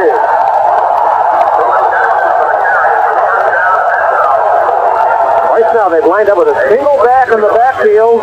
Passing Luck. Here we see again running up over Thompson and Roger Lavassa, the center, paved the way, and then Steve Trimble, the leading tackler, has to bring him down, but not until after a sizable zoom. Denver had great field position as a result of that penalty on the 9-yard line, but now it's Portland which has the favorable field position. Both teams went backed up. Let's run the job. Buford Jordan has 3 hitters. The Portland offense. Play fake. Jackson the receiver. Jordan the decoy, Jackson the culprit, and it's another first down for the Breakers. I'll tell you, Terry Irvin is in at that outside linebacker where Stan Blinken normally plays. They think to run. Look at Jordan. They think they have that ties up number 56, the outside backer, who has man-to-man coverage on the other back. Lewis Jackson, number 25, before he realizes I've got to cover him, Jackson is by him, and they've got a good game. So Dick Corey using Jackson effectively, who had really given Mouse Davis some problems in college. He gained 223 yards rushing while at Cal Poly against the Portland State team of Davis. Jordan, still about the 29. They have decided, for whatever reason, I don't know, they're going to run inside. I guess the reason is it's succeeding. That's a darn good one. And they keep repeating them. But they are really blowing them out in the middle right now against the 2 best tacklers in the front 4. That's Pat Odrin and Doug Nicholas. To develop Jordan's story a bit further, remember, being the most prolific runner in Louisiana collegiate history means he bypassed the likes of Charles Alexander at LSU. Another surge off the offensive forward wall on a 2nd and 5. Gets about 3 for Buford Jordan. Kilkenny with the hit. They're coming off, well, the right side. Thompson gets straightened up there, but Dan Hurley, number 62, with help from Lewis Jackson, turn out Bruce Thornton. They run up inside of him and fight off another good chunk of yardage, 3rd and 2. Both John Nevins and Stan Blinka are not in action, so Denver's linebacking core is hurt, and this may be the reason why they're going so hard to the running game and to the play-action game where linebackers have to cover. Now, interestingly, Mouse Davis lost Nevins, you might recall, on the opening kickoff 2 weeks ago against the Los Angeles Express. He also was ailed a bit against the Houston Gamblers, and now losing Blinka also for some time has got to hurt because Blinka is a guy with NFL experience, the seasoned veteran out of Sam Houston. There's Dick Corey talking it over with Kevin Starkey and company as you look at John Nevins, who's now a spectator. And Portland leads by 3. And Portland's moving the ball on the ground and leading 10-7. We're just underway 3rd quarter. 11 minutes and 49 seconds left. Tim Brando and Marv Levy with you. We're happy you joined us on ESPN. Reverse to Jackson. Again, Jordan was the decoy. First down, Breakers. Greg Walls made the stop. They faked up inside on a 3rd and 2. Look at those linebackers converge. But 55 put on the break. Help from Darrell Hempel, who really analyzed it. Number 25, Greg Walls brings him down. Darrell Hempel turned him back inside. Kept him from going a long way, but at least they picked up the first down. Greg Walls has a gleam in his eye at practice, says Mouse Davis. Marches to the beat of a singular drum, but gets the job done. He's out of the game now. It's 1st and 10 at the 23-yard line.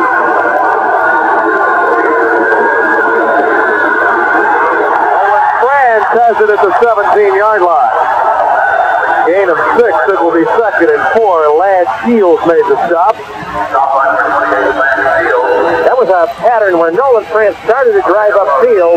There was another receiver lined up on the same side to his side who did go upfield, and France broke in under him against man-to-man coverage.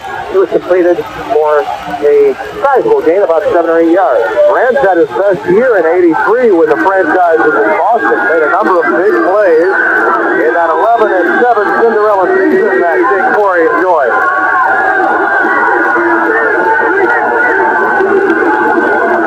Jackson behind a block from Bale and another first down. David Bale nailed a would-be goal defender. And that opened the door for the Breakers and another first down. Kilkenny made the stop. They're using Bale, lining him up as a wide receiver, sending him in motion and then running behind him. Less than 10 minutes left in the third quarter. And Portland, remember now, they began their drive deep in their own territory after a penalty on the opening kick.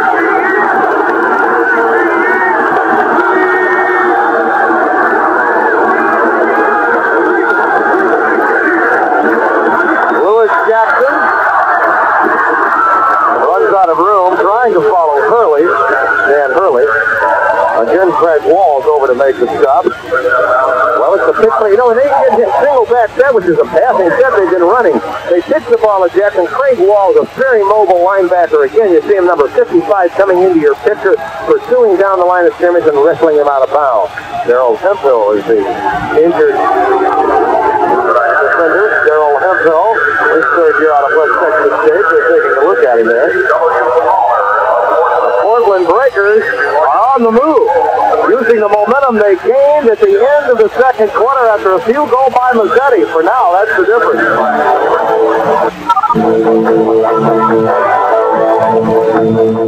Portland leads Denver 10-7. There you see Hemphill put off on most of his own power, but they're going to take a longer look at him along the sideline. Looks like he's signifying his groin is bothering him. And Robinson has not missed on a pass here in the third quarter on this drive. He expects to pass again. Jackson, the intended receiver, but Robinson threw in the middle of a number of defenders. Ernie Carswell was back along with the linebacker, Walls. Carswell had had to come into the game for Hemphill while he took that breather, so they went right to work on him. Carswell did a good job of covering. So now it's 3rd and 10 coming up.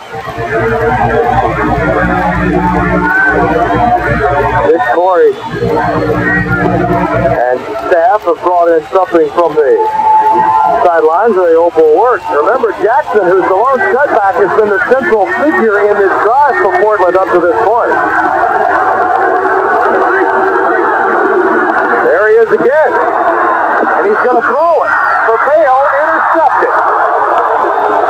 He hesitated prior to getting rid of it. And it's picked off by Lance Fields. The idea was good, but the results weren't. Bales is in running in motion and blocking a lot. He runs in there.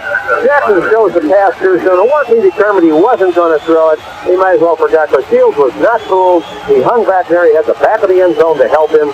Easy kickoff. That long drive results in nothing for them except some pretty good field position. After having been the central figure in the drive, he is also the key figure in the play that ended it.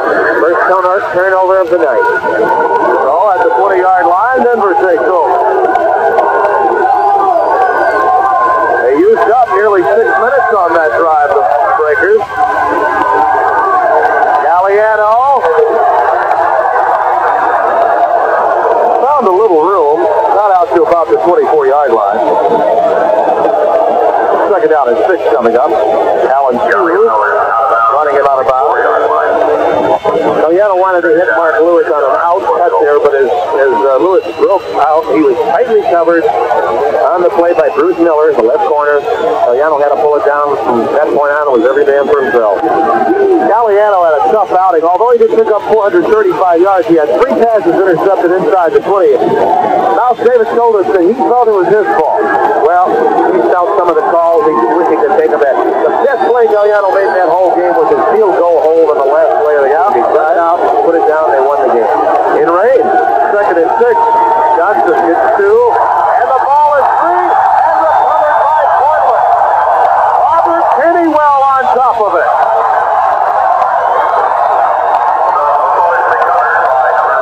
Now they're going to rule it down. Let's see. Let's take a look right here. He's on the ground, then the ball comes out on the ground in contact with defensive players. Yep. Not a popular decision. And it is red flag time, and Dick Corey will draw some applause. Though not a standing ovation, as close as one could get. Let's take another look. Johnson just rumbling up over his left side. He had 2 hands on the ball, took it off. He's on the ground, and then you see the ball come out, but the ball didn't come out from where he was holding it. If there's a different angle on that, it might have shown what Dick Corey is hoping it would show, but that's the angle we looked at that I make that determination. Yeah, and remember, the ruling states you have to be certain. Hey, there's an undefeated streak on the line here. Corey is 3 for 3 this year so far. We'll get the call here in a moment.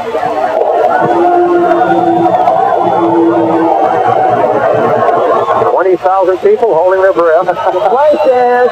Short timeout to Portland. Their 2nd timeout. You know, the old statement that ground can't cause a fumble isn't really true. It's whether you're brought to the ground in the grasp of or caused by a defensive player. Again, I don't think there's enough there to determine that the decision should be reversed. It will be 3rd down and 8 now for the Denver Gold. Lonnie Turner's in the game. Leonard Harris, the slot back up in the top of your screen. Gil Siegel goes in motion, and it is 3rd and 2.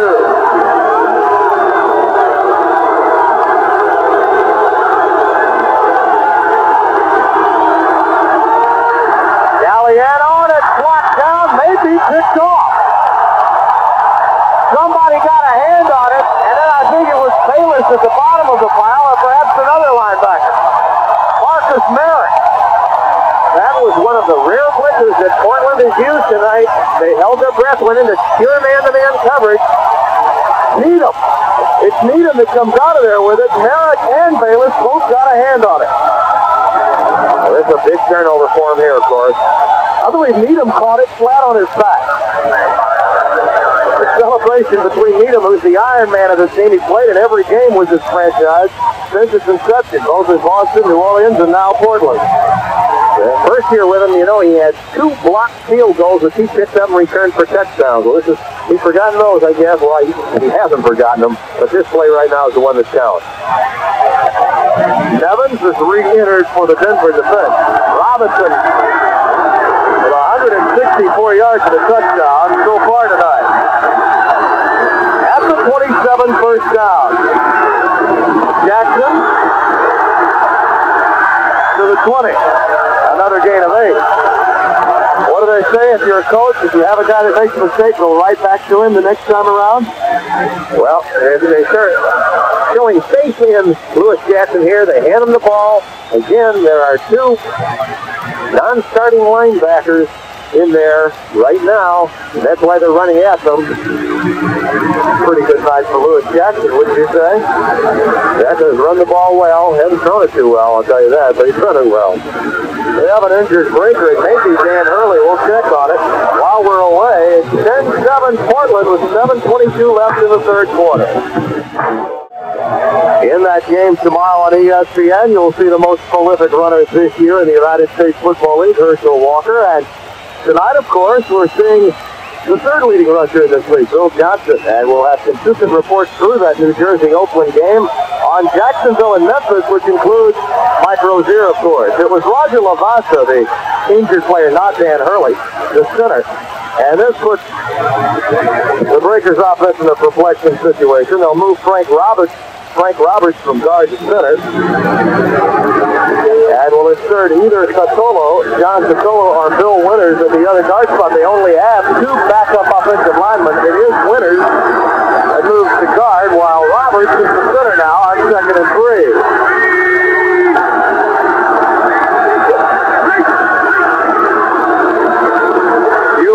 He loses it, and it's picked up in midair.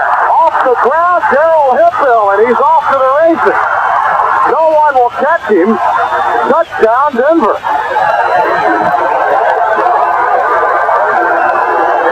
Greg Walls made the hit, and then off to the races with Hippill for 6.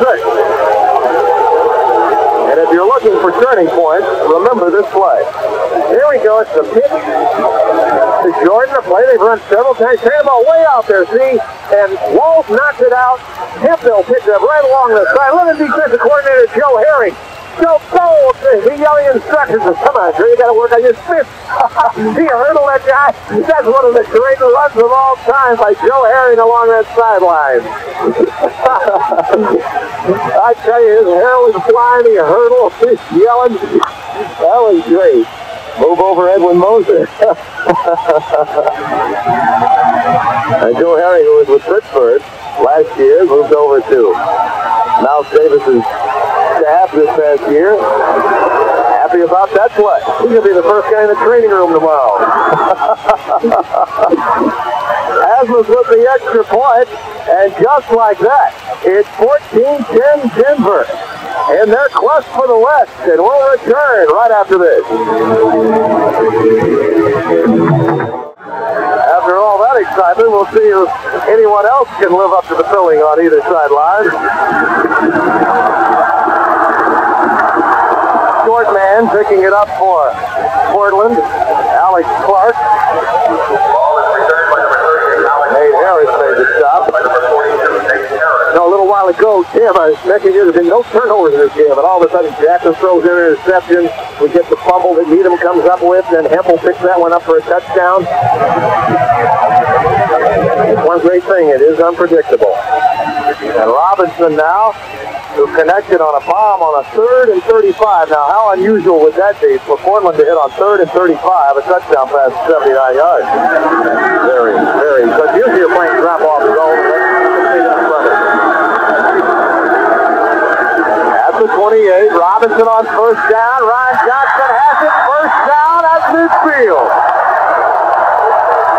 Trimble made the stop. And this game is beginning to take shape as one that is going to be entertaining throughout. You know, once you beat a man deep, he steers you the rest of the day. They take the handoff to Jordan, but Johnson has driven the defender very deep on the play. Nate Miller hooked up in front of him, had lots of room to make the grab for a good chunk of yardage, and they're back in business now, trying to recapture the lead. 14-10. Ron Johnson already with 5 catches in the game. Denver on top with their first lead of the game. Quick good out here to Jackson. Another 1st down for Lewis Jackson. They haven't scored any points in this quarter, but they've moved the ball steadily downfield against the Denver defense, and Jackson is a good part of that. They moved it very well. Turnovers, of course. It hurt them twice when they had the ball in very good scoring position. He's been utilized as a pass receiver as well as rusher, Jackson.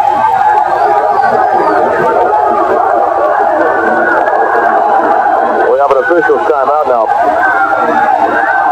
We have an injured linesman or line marker, one or the other. Don't put that on injured reserve, right? Bring in a new one, guys. Oh, yeah, okay. Injured chain. Mouse is over there yelling like I stretched that chain all the way. Get the full 10 yards. You stretched it, all right. Wonder what it costs to put the chain on the developmental squad. 14-10 is our score. The Denver Gold on top, making good use of the opportunities of Portland. Something that I've been aware of is 2 of the top receiving threats of the game. Dan Ross on one team has been shut down fairly well, and Leonard Harris hasn't been real productive tonight after a 177-yard game just a week ago against the Houston Gamblers. Here comes Evans back in and out now because too late. Joe Kinney also going out, and Irvin also one linebacker in the game. They really spread out that secondary. First down, swing pattern for Jordan. He makes one great move, fumbles again, and fumbles it out of bounds and gains 7 yards on the fumble. Inside the 25 and the 23. Greg Walls made the hit again. The ball popped free, but a different result this time for Jordan. Oh, tipped. He throws it. Something comes off the ball and tipped. I thought it might have been diverted to Jordan. He's awfully hard to bring down that open field. He's covering the ball with 2 hands, but it's just stripped by Craig Walls, who is a big play man for Denver, playing a bang-up game tonight. Jordan comes out of the game. Doesn't settle down, that's the thought.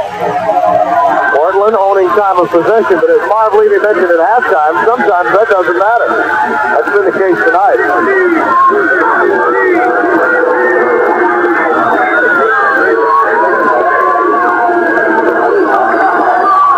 Jackson inside the 20 to the 18. A gain of 5. It will be second down and 5 for Portland. The right side of the Portland line, Roderick Thompson and Dan Hurley have done a very good job tonight. They've tended to stress running that way, particularly on inside plays, since their left side is so banged up. They've got people. Lewis Bullard is out over there. Jerry Raymond is out. So they're struggling on the left side. They're holding their own, but they're stressing what they should where they feel their stronger linemen are. By the way, Lavasa has come back into the game at center. Roberts has moved back to the guard, and Winters is now out of the game. Second and 5. Johnson! Nearly a miraculous catch by Ron Johnson. Nate Miller, coming off an injury, was there to make the play for Denver. Robinson slings that ball, and it goes a little bit behind Johnson, above his back shoulder, as you can see, and then coming in very tough to comb it out again, the old defensive strip drill. To pull it away, Nate Miller. Miller got burned early, but I've got to give the young man credit. He's fighting tooth and nail the rest of the way. Didn't let it get him down. He hasn't put his skin on his chest. He's a battler. He's against a tough receiver out there, who right now is just taking a few lumps himself. That's Ron Johnson. They're sending to him, and Matt Robinson over to discuss the issue. You see all the way out there, Dick Corey, to check on his player. He's a player's coach. One of the first guys to get there to his injured player was the head coach of the team. Coming up this weekend, New Jersey against Oakland.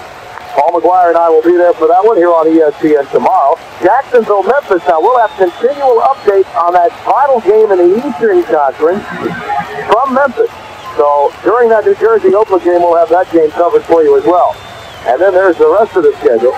Birmingham, Tampa Bay, critical game for the Bandits. Arizona taking on Los Angeles. Arizona theoretically not out of it in the Western Conference. With some help, they could be in it with 9 losses. San Antonio and Houston coming up on ESPN Monday night. Roger Schleibel and Mike Hafner will bring you that game. And Houston is in a must-win situation. They're a team that's been sliding a bit of late. Houston and Tampa Bay have been struggling here in the stretch run. The both are very much in it. A win for either team plunges them right back into the hard center. Johnson walking off there. He seems okay, but he has to come out of the line. And then Gino Hall, their tallest wide receiver, came out. The shortest one just went in. Miles Davis, this is, in many ways, his hometown. He's up by 4, third and 5. A little bit of run and shoot from Portland here. Robinson, wide open to Jackson. First down.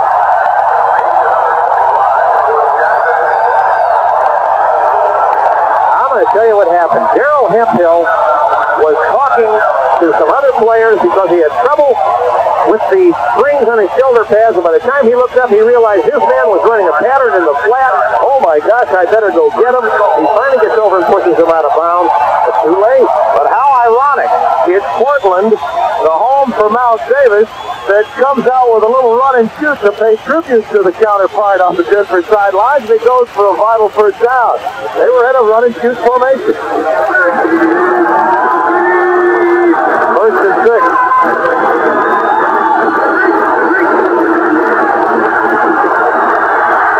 Jackson out of bounds at the 3. And we have another another injured Breaker player. Lineman Broderick Thompson is down now. Lewis Jackson here taking the pitch. They run so much from single back. David Bale was in motion, leading it around the corner. Great effort there by number 56 and number 59 to make the stop. Harry Irvin and John Nevins respectively on the play. Thompson's back up, ready to go.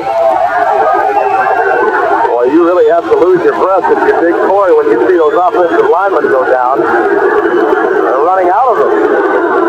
They just come into their power formation. Number 61, Bill Winters, lines up as a tight end. Winters was a tight end in college, caught 4 touchdown passes in one game at Princeton. Jackson and Jordan, the setback. 2nd and 2. Jackson. They have not ruled that he got in. A few of the Breakers gave a thumbs-up signal, but no one else. It will be 3rd and goal from the 1. Irvin, Hemphill, Kilkenny, Thornton, among others, there to stop him.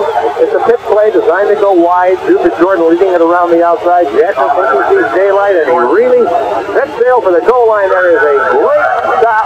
I wish I could identify the player that did it there. I can't see his jersey number. It's a great stop to deny him an inch or 2 shy of the goal line. 3rd and less than a yard for Portland. Robinson, touchdown.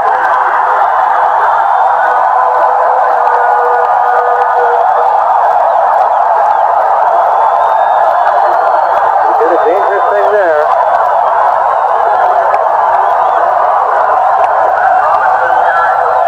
The center, Lavasa, got the spike, but it's Robinson that scored. There's a sneak. He breaks the plane, touchdown now. Everything else that happens is meaningless.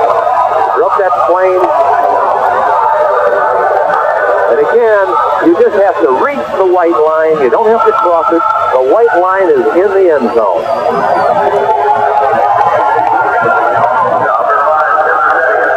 Tim Mazzetti comes on. Nolan Franz will hold.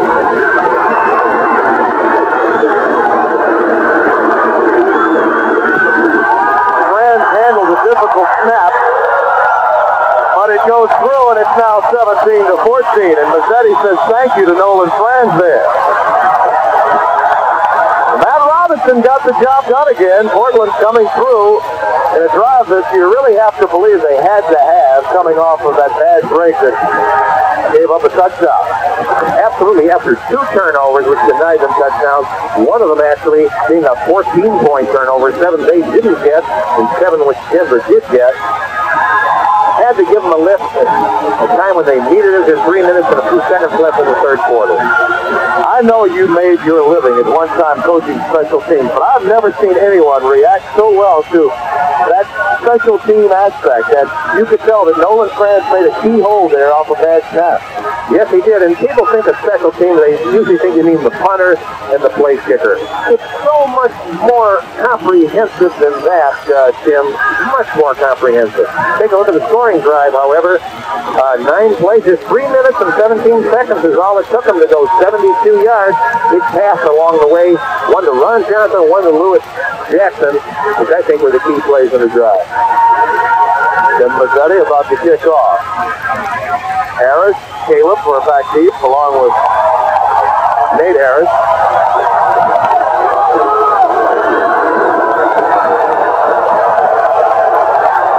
Lonnie Harris. Nice move. We may have a marker down on that block against Rick. I believe it was Carswell that made the block that was illegal. And at the 20-yard line, Harris went down, and so did Marcus. They're probably going to call blocks behind above the waist. Illegal block above the waist. Number 24 on the receiving team. Our first down. It's pretty darn close. Called it on Ernie Carswell. Here we get a look at it. Here we see 33 Rick closing in. Carswell definitely from behind, above the waist. 10-yard penalty. I mean, it usually hurts the nose. It not only is a 10-yard penalty, but very often negates a long kick return. Now, Denver's in a situation where they must make something happen. Absolutely. Deep in their own territory, a penalty right after a play like that really hurts.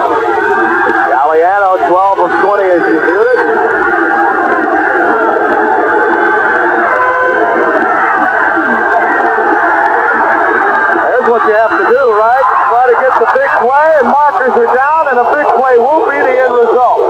Miller will be called for interference. I'd like to see that one again. I thought Miller came in and made a fine play closing in. He did too. Interference. Number 40 on the defense. That's an automatic first down. There's where Dick Corey says, give me another red flag. Here let's take a look. Number 40 driving for the ball. Well, it's hard to tell, really. It looks to me like he's driving for the ball. Hard to tell. Well, he can't ask for 2 1/2. I thought he was driving into the ball, sighting the ball all the way. Dick Corey wanted another red flag, but you can't ask for a second one. What I thought doesn't count. Official thought. It's one of those things you call what you see. Neither team has been penalized a great deal, but when they have, apparently it's come at inopportune times. First and 10 at the 25. Once again, Jeff Merrill got a hand on it and caused the incompleted pass. Leonard Harris, the intended receiver, but Merrill got a hand on it. Harris, as we said, has been very quiet tonight. Bob Galliano has got to be asking himself at times, exactly what can I do in this situation? They're giving me some, but you get the feeling the Portland defense is bothering him a little bit. Portland's doing a great job on defense. People are becoming more and more familiar with the offense. It gets harder to make it work as they do.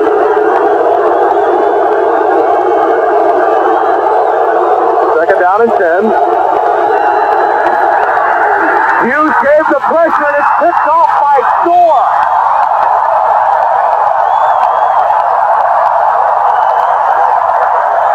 Hughes and Gerald Bayless had a lot of pressure on me.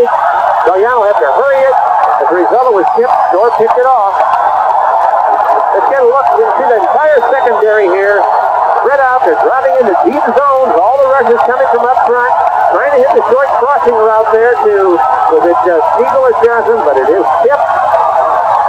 Storr heads right upfield. Galliano's trying to sprint to his own right on this as he seeks to read the pattern. See Bayless ain't 60, even though he doesn't make the stop. He forces the play back inside where Hughes really lowers the boom on Galliano there. And this is Storr again. First interception for Storr of the year. Greg Storr out of Boston College. Jackson. Nevins runs him out of bounds. What speed, lateral pursuit by Nevins. Loss of a yard. That's one of those bounce outside plays if there's nothing inside. We see Jackson take him close up. I'm going to get outside. The defense has collapsed, but John Nevins just slides down behind the line. Probably pinch charges up front, which leaves the middle linebacker the opportunity to roll from tackle to tackle. And Nevins is the right guy to do that type of assignment. Second down and 11 yards to go now for the Breakers. Dan Ross in the game at one tight end. Tail end the other tight end. One tight end look here. Robinson. Nowhere near the intended receiver Tail. That draws a few boos from the crowd. I think he expected Ron Johnson, the wide receiver, to break back out on a flag pattern. The way he threw the ball, because there was such a tremendous lead if he was going to bail that hard to believe that's who he was thinking to throw to. Bale has come out. Brown has come back in. There's Bob Galliano. Backup quarterback in Kansas City for Marv Levy during his tenure there. Is found a home in the run and shoot.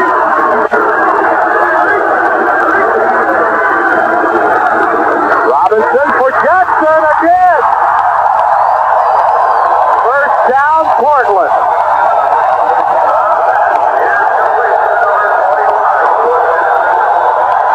It was an all-out linebacker blitz which meant a free safety from his deep middle spot. Had to cover man-to-man against Lewis Jackson. Robinson laid it in there perfectly out of the shotgun formation. Just lost it. The minute he ready to get the blitz, you saw Walls there blitzing 47. Steve Trimble had impossible coverage on it if Robinson could lay the ball in that well, and he did. 1:39 is left. And Lewis Jackson is quickly becoming tomorrow morning's sidebar story in the Oregonian newspaper here. He's been some factor. There he is again. That time stopped in a hurry by Doug Mickelin, himself a Portland skater. Played for Mouse Davis here. Only early, though. Actually in his rookie season now, so saw the end of the Mouse era. Lewis Jackson, there you see his numbers. From Portland's point of view, it's important they come away here with points. It's always important, I guess, come away with points. But when they've had so much momentum and has been down here so often, and it's just to regain the lead, then get a big break. From their standpoint, they have to capitalize on it. Second down and 10. Dropped it at the 5-yard line. Should have had it. It was drilled right in there. Rump took about 3 steps on a semi-roll, pulled up, and dipped it to Franz in the hole of his own. Here we see the ball approaching Franz, as you can see, a little bit low, but certainly a ball that should be caught. He's normally a very sure-handed receiver. Terry Irvin, along with Joe Kinney, the two linebackers, were both converging. And they both come out of the game now on 3rd and 10. 51 seconds left, third quarter. Mouse Davis is down by 3, and Portland right around 50% in these situations on the night.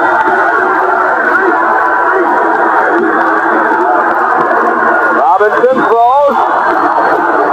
He read the blitz, but Ross didn't see the pass coming, and it'll be 4th down and enter Tim Mazzetti. Hey, Ross was doubled on that, however. Ron Johnson was single covered at the top all alone against Nate Miller.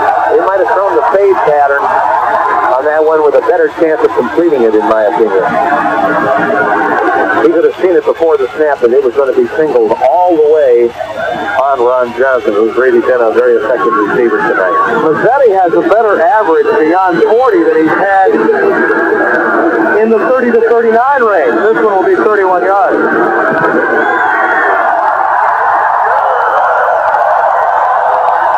He got this one. So, Tim Mazzetti with another field goal to make it 20 to 14. And the Breakers do come away with something on a nice drive.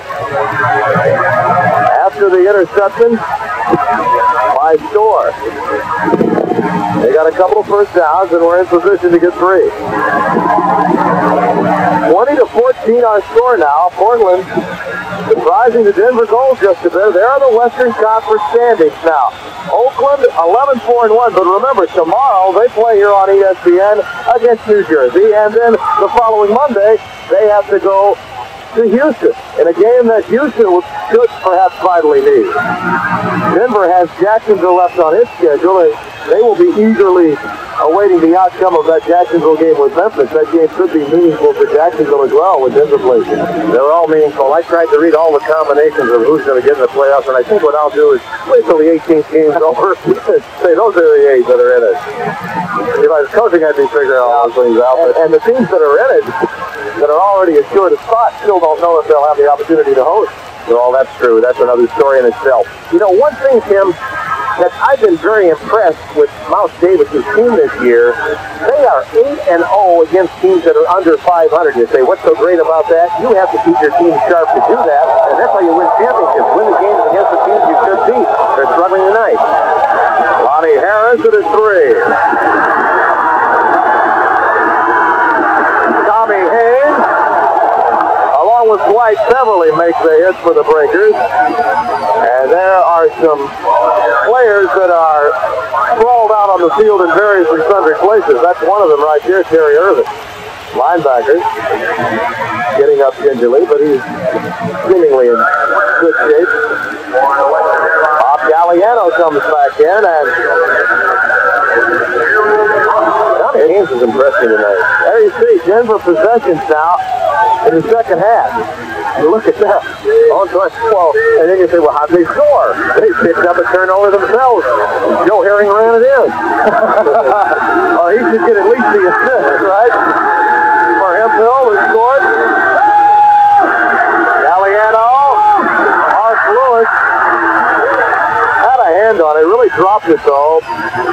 before being hit by Bruce Miller, although he may have heard footsteps. 2nd and 10 coming up. Well, the ball's a little bit behind him. I think Galliano expected Lewis to hook up. Lewis read I should run a post pattern. Was thrown a little behind him. Would have been a very fine catch if he caught the ball. Portland secondary, which is playing 90% zone tonight, is doing a super job of converging once that ball is airborne. 20-14. 13 seconds are left in the third quarter. Portland leading Denver.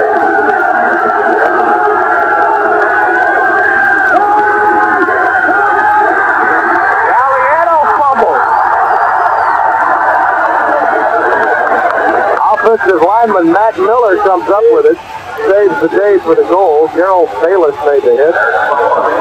Darrell Bayless has been a thorn against the side of the Denver offense tonight, putting on pressure. Speaking of pressure, Denver down by 6 as we're through 3 in Portland. 20-14 Portland. The answer to a trivia question: which franchise, professional franchise, has the most cheerleaders? The Breakers. They had Heartbreakers in Boston. They had Heartbreakers in New Orleans. Now they have Heartbreakers in Portland. The most cheerleaders any one franchise has ever had. 3rd and 15. Galliano. Little lateral to Johnson. He's up to about the 27-yard line. Again, Bayless all over Galliano. I tell you, the front group, the front linemen are doing such a great job because in this free rush, look at everybody else is covering. Everybody is covering. They're doing a super job of covering. It should give Galliano a lot of time, but that front 3 is putting great pressure on him. When 3 men can do it, either they're not protecting or the 3 men are doing a Herculean job. Ernest Adams and Howard McAdoo made the stop. 4th and 11, and it's punt time for Jim Asmus. Dino Hall is at about his 35. Fair catch. A little late fair catch, but it's legal at the 36-yard line. Portland again with good field position. They have a 6-point lead. As we resume here, it's 2nd down and 5 for the Breakers. Jordan is back in the game, dotting the I behind Matt Robinson. Jackson again gets it. They're up to about the 47-yard line with it. It was Nevins that made the stop, and they continually give Denver the look that Buford Jordan will get it, and continually Lewis Jackson is the guy who's carrying the ball. I think the guy playing, he tends to toss more to the tailback than Portland is doing tonight. Getting occasionally the fullback, they're doing it more than occasionally. Lewis Jackson, you know, has stepped in for starter Vince Williams, who's also on the injured list, doing a wonderful job tonight. He's one of their top special teams players. This guy was a great producer. Cal Poly and Sam Lewis Obispo, where he holds all of the wrestling records at that school. They do have a first down, and let us not forget that Miles Davis could have been defending Marcus Dupree tonight, and there are those that believe Dupree may not be able to return to professional football, so his doctors say yes, he can, and Marcus still continually believes that he'll be back in a Breaker uniform soon. If the doctors think so, that then becomes a bigger thing. Does he think so? Is he willing to do what's necessary? A lot of rehab work in lonely hours. Robinson with a pump fake. Jackson was held, but he caught it anyway. First down at the 20.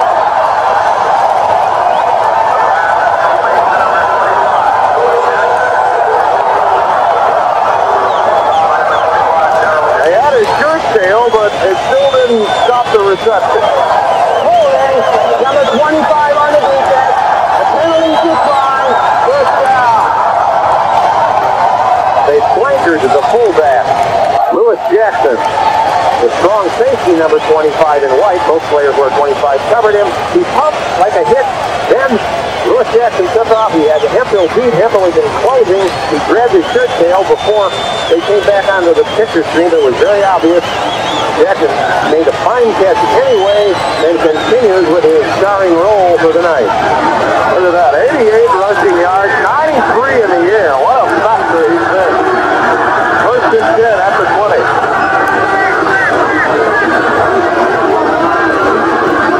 Buford Jordan gets away from Thornton, but you can still give Thornton a lot of the credit for stopping that play. Kenny finally makes a hit. Thornton did give Kilkenny the time, though.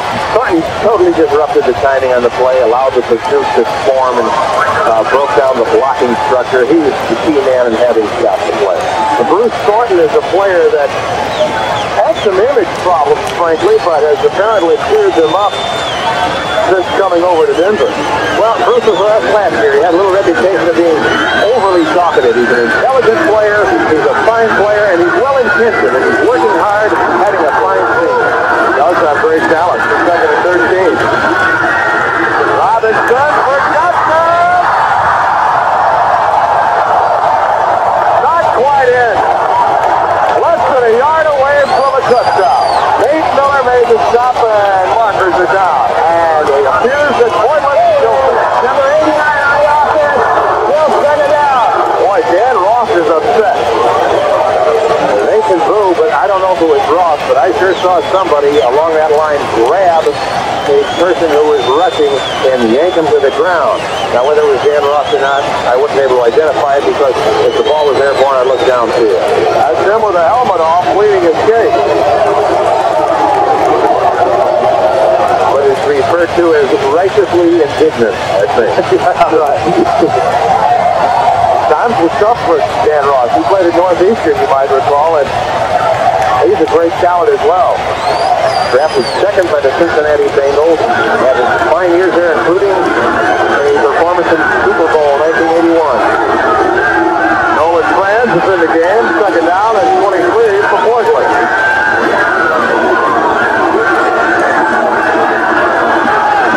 Now Robinson just threw that one away. Denver would like to see grounding. Doug Nicholas was all over him, and Robinson a little shaken. No flag, though.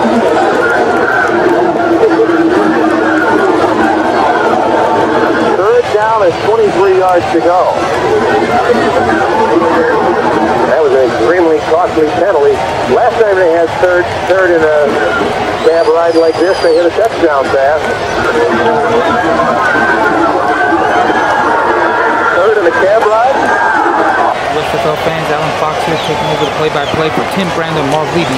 It is third down and forever for the Portland Breakers with 10 minutes and 55 seconds left in the fourth quarter. Robinson out of the shotgun looking to throw deep, needs a first down, but it looks like he's going to fall way short of it as he hits Marion Brown for a small gain, not enough for a first down, which means the Portland Breakers are going to have to settle for a field goal. Tim Mazzetti will come on to the field and attempt a 40-yard field goal. It's within his range, and if he makes this, he'll put the Breakers up by 9 points, giving them a little cushion into this fourth quarter. Folks, there was some audio distortion in this game that was recorded on VHS over 30 years ago. That's why I'm doing the play-by-play temporarily. We'll be going back to Tim Brando and Marv Levy in the next 20 minutes or so. In the meantime, Nolan Franz holding for Tim Mazzetti, waiting for the snap from center. He bobbles the ball, Mazzetti recovers, and right through the uprights. So Portland goes up by 9 points. And as you can see, Mouse Davis nervously pacing on the sideline. How will his team respond? We'll find out when we come back. Portland up 23-14.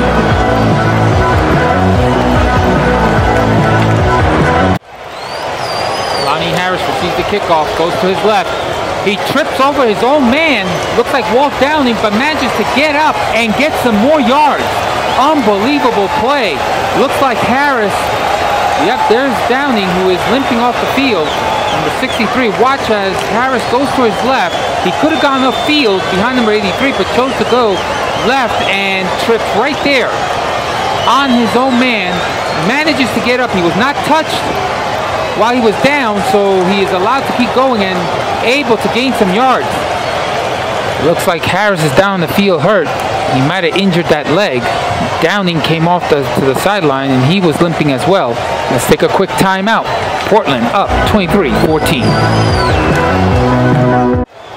Allan Fox back here with you. 9:34 left in the game. First and 10 for Denver at their own 22. Gagliano goes back with a play-action fake. And he hits Mark Lewis in stride with a wide open play as he heads towards the end zone, but is pushed out of bounds. Denver taking advantage of a Portland defensive mistake, as you'll see in the replay in a few moments. That will wake the team up. Mouse Davis happy that the offense got going.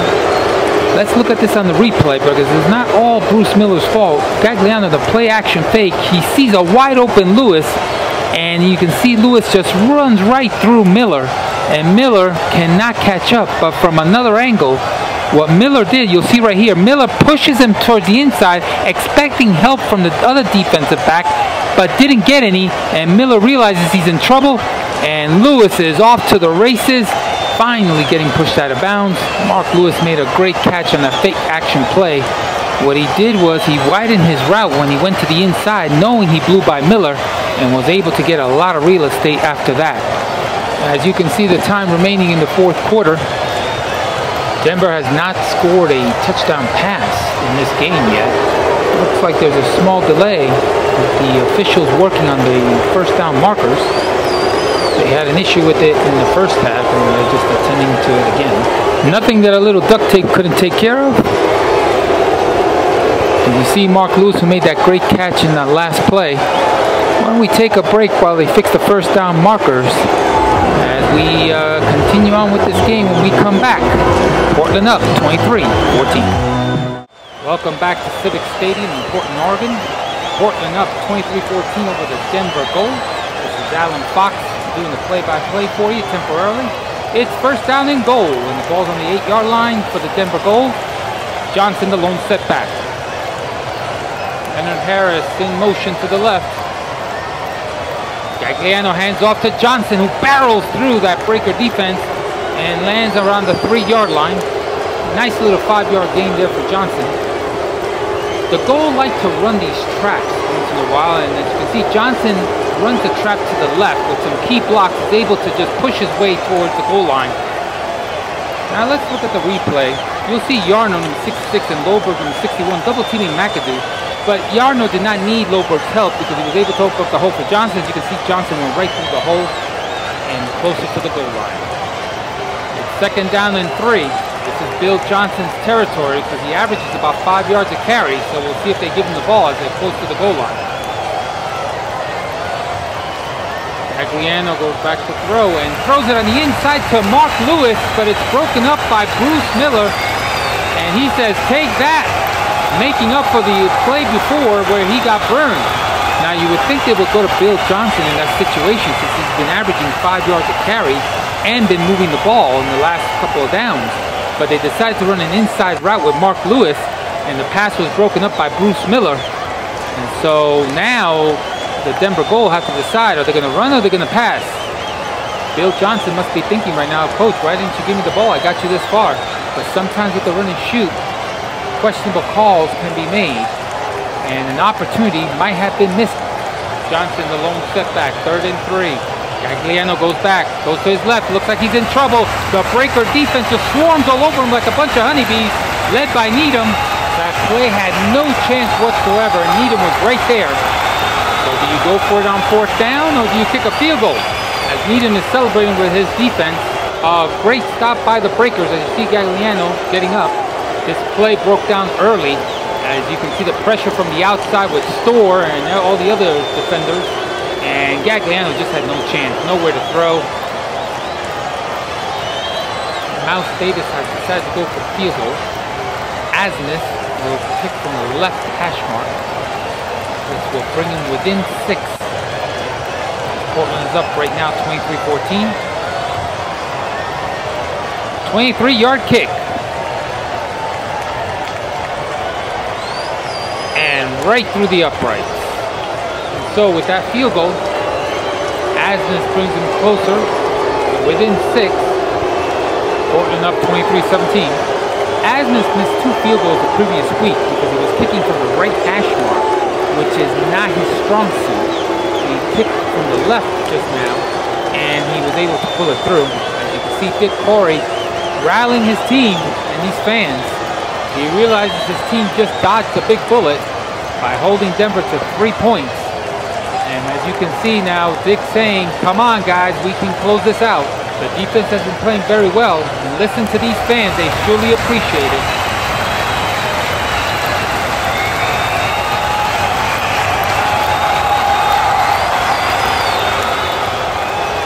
Corey is telling his offense right now, listen guys, we need to move the ball forward and we need to score. We can't allow Denver to win this game.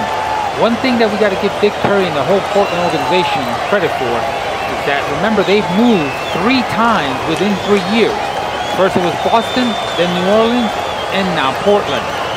Considering this team has not had a steady or stable home for more than a year is a testament to this organization and the entire coaching staff.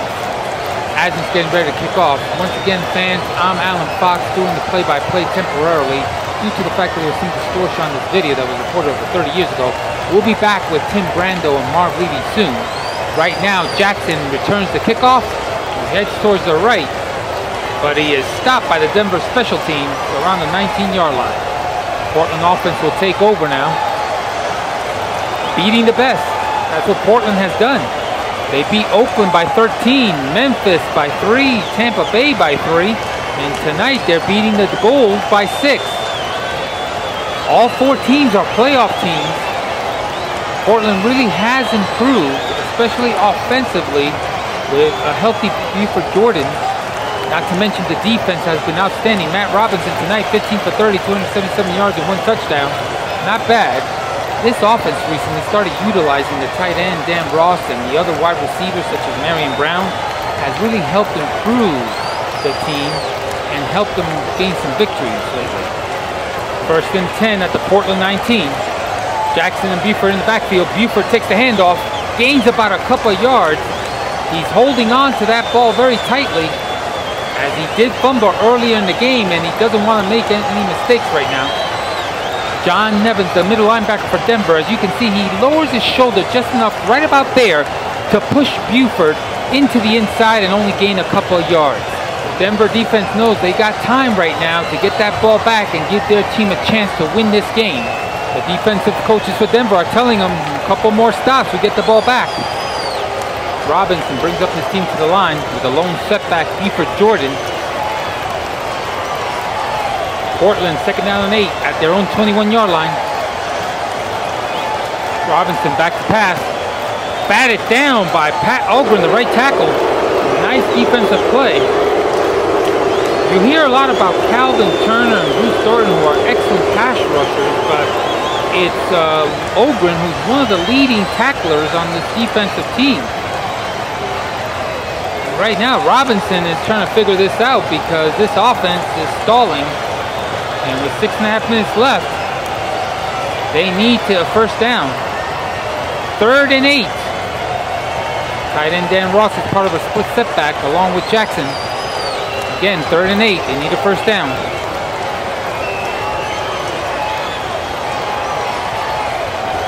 Robinson back to pass. Looking to his right. There's flags on the play. He's looking for Marion Brown, but Hemphill breaks it up. There are flags on the play. Hemphill actually recovered a fumble for a touchdown early in the game, but let's find out what this flag is.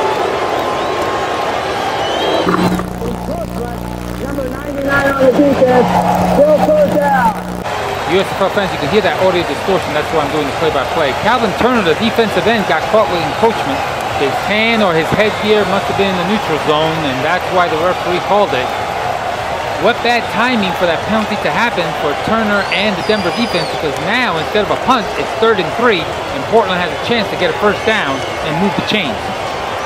Looks like Buford Jordan is coming in along with Bill Winters, number 6'1", the offensive lineman, who could line up as a tight end along with Dan Ross. They're bringing in the short yardage personnel. You see the yards penalized there. Denver 4 for 25, Portland 5 for 42, but it's on this drive where Denver has shot themselves in the foot, giving the Portland offense a lifeline. Split backfield, Buford and Jackson, 3rd and 3. Jackson takes the handoff, heads to his left. Nice block by Buford Jordan, and Jackson tippy-toes to the first down marker.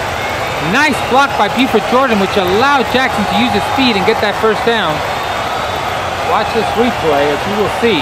Watch Jordan make a key block right about there, which frees up Jackson to tippy-toe his way down the sideline for a first down. Nice move.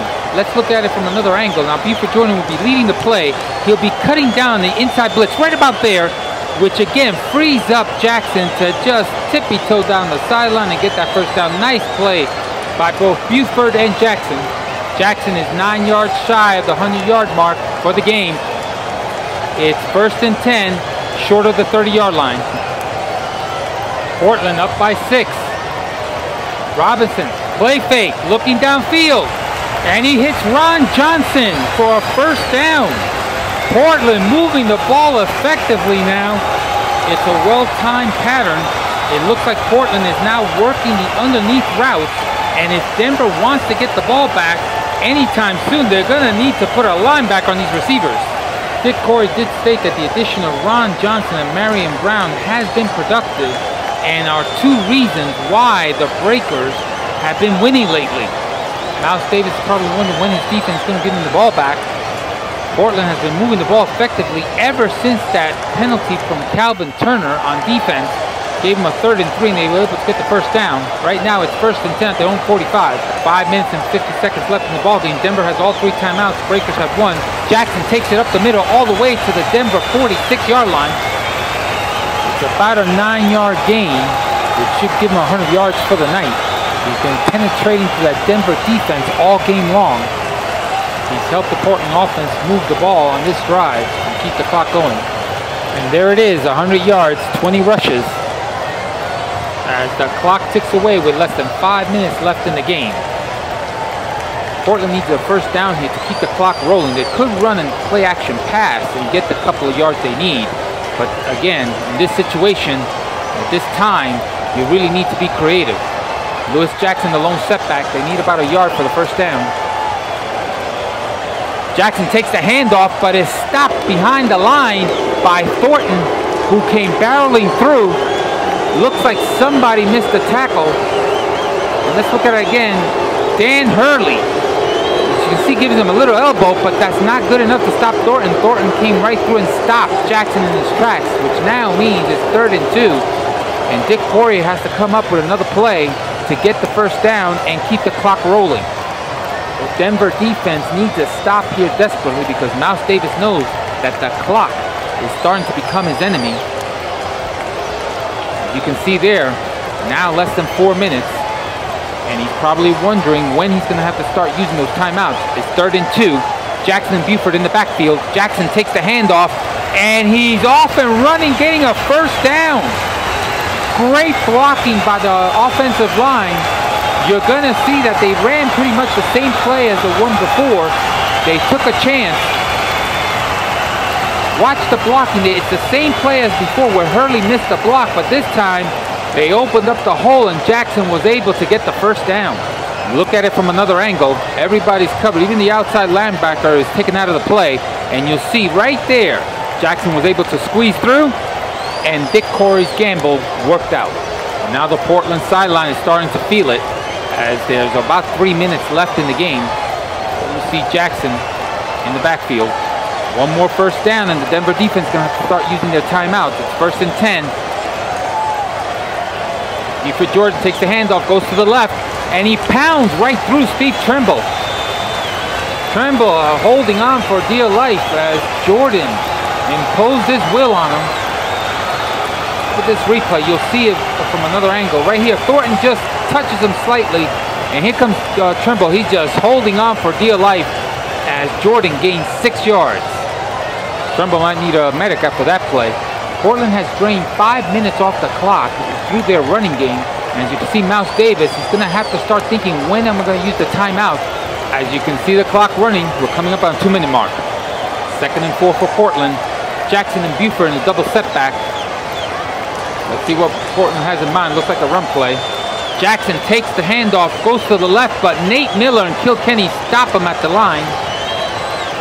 And now Denver will take a timeout before the 2-minute warning. So Mouse Davis is looking at it like, I got an extra timeout.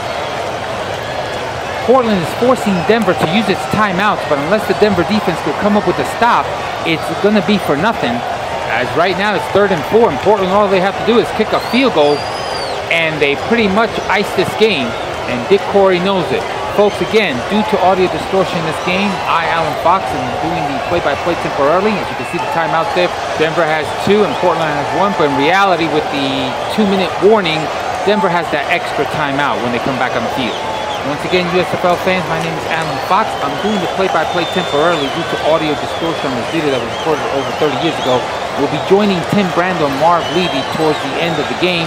Right now, I want to tell you, if you want to watch USFL games from 1983 to 1985, go to our USFL Forever channel.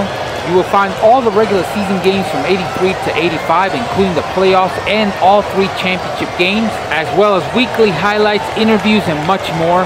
And once again, that's on our USFL Forever YouTube channel, as well as our USFL Forever Facebook page, where we have more content that you won't see on our YouTube channel. So again, join us on USFL Forever YouTube and USFL Forever Facebook page. Right now, Portland is leading Denver by 6 with a little over 2 minutes left, and if Portland can get a first down right now, they can seal this game.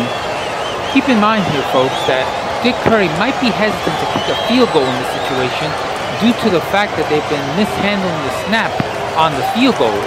Nolan France has fumbled a couple of them, and they might not want to take that risk because it might be blocked and taken back for a touchdown. It's important that the Portland offense gets a first down here, as you see 2 minutes and 8 seconds to go with the 2-minute warning coming up. It's 3rd and 3, double setback. Hand off to Jordan. Jordan goes to the left, and he is stopped at the line of scrimmage. They did not get the first down, which means now they're going to be forced to try to kick a field goal. It's the 2-minute warning. Can Portland hold on? We'll find out when we come back. They're up 23-17. Allan Fox back here with you in Portland. The Breakers are trying to extend their lead to 9 as Mazzetti's going to attempt a field goal. There's been issues with the snap and the hold by France in the last 2 field goal attempts. The Breakers definitely need to get this one. Otherwise, Denver will take over at the spot of the kick and will have 2 minutes to win the game. The snap, the hold, and it is no good, no good. So now it'll be up to the Portland defense to stop Denver from scoring and winning this game. It looked like Nolan France mishandled the snap. Let's look at it. And yes, right about there. He fumbles it and then didn't put the ball down in time, and Mazzetti, he just kicked it to the left, and nothing he can do to fix it. Here's another angle. The snap from the center looked good, but France mishandled it and couldn't put the ball down on time, and so Mazzetti shanked it to the left. And so now the Denver offense is going on the move and has an opportunity to win this game. They're down by 6. It'll be 1st and 10 for the Denver offense at their own 19. Bill Johnson, the lone setback. Leonard Harris in motion to the left. Gagliano goes back to pass, looks towards his left. He finds Lonnie Turner, who gets tackled by Lindell Jones at the Denver 35. The clock does stop. Under 2 minutes in each half in the USFL, don't forget.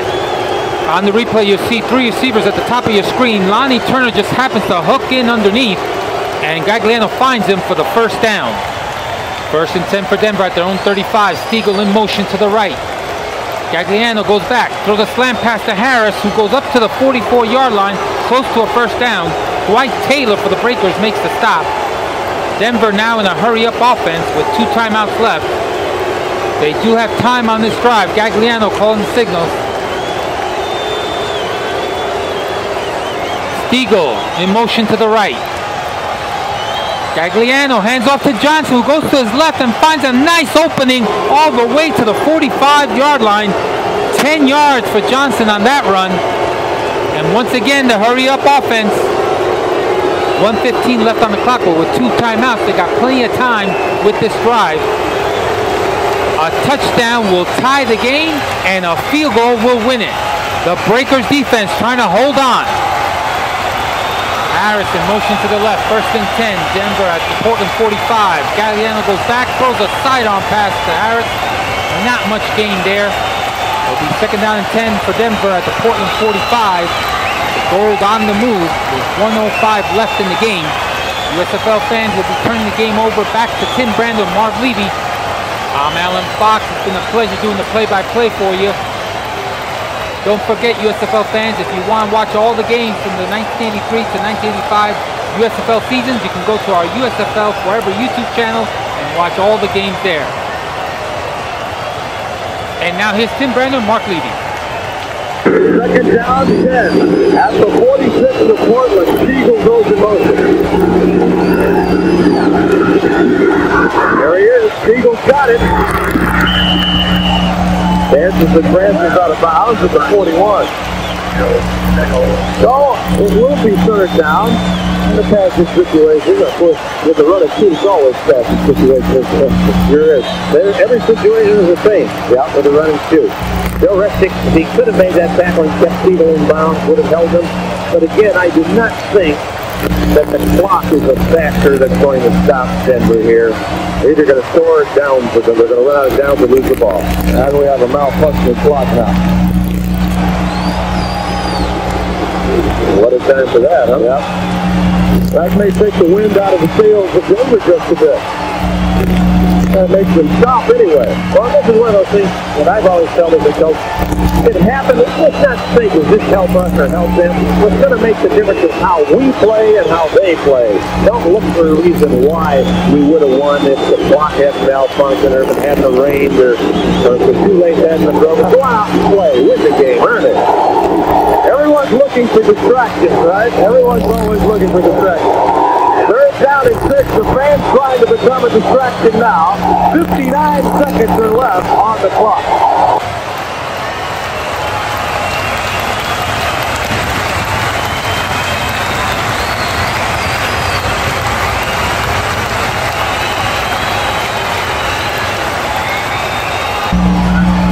And Galliano quickly calls for and gets the timeout. 53 seconds now left. They flooded the right side, sprinted to the left, came back, and Mark Lewis came inside from his wide position, found a crease in the zone, tries to head upfield. See him, he doesn't go straight downfield, he comes inside, looking for that crease in the zone, sees he can't go any deeper, so he hooks up. Now I'm going to go deep with the ball. Good fast throws in there by a defensive linebacker in a blue shirt, brings them down, but they're 25 yards away, and they got 53 seconds and a timeout to work with. There you see the timeout left. 1-3-6. 23-14, the Breakers leading.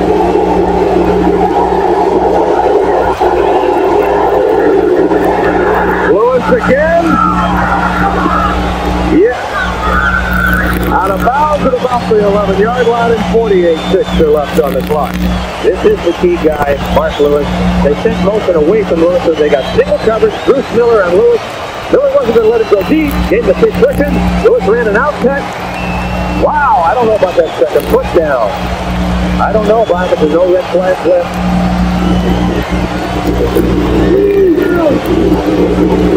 Take a look. Here he's in, striding out there. 1, 2, it's down. It's down. Remember now, Denver, 3 times a week ago against Houston in the first half. Inside the 20, failed to score. Here they are again, this time in the Pacific Northwest. Down by 6.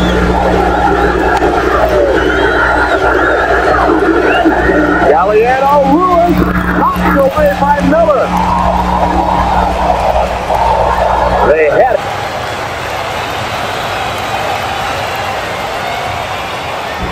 Galliano comes out, starts out, he's all alone, single, going in center field, falls a little bit behind it, Miller's fighting for his life, certainly didn't give up, that is away. Here we see, look at that center field there, Lewis heading straight up field on it.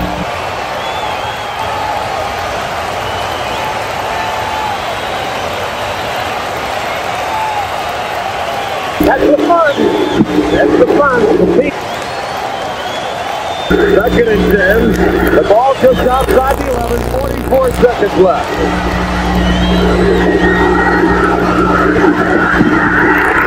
Knocked away and nearly intercepted.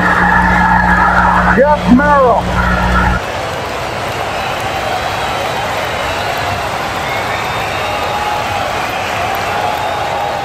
Jeff Merrill got a hand on it. Batted it down.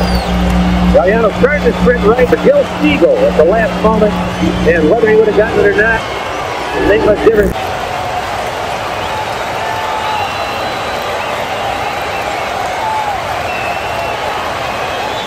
Fourth and 7.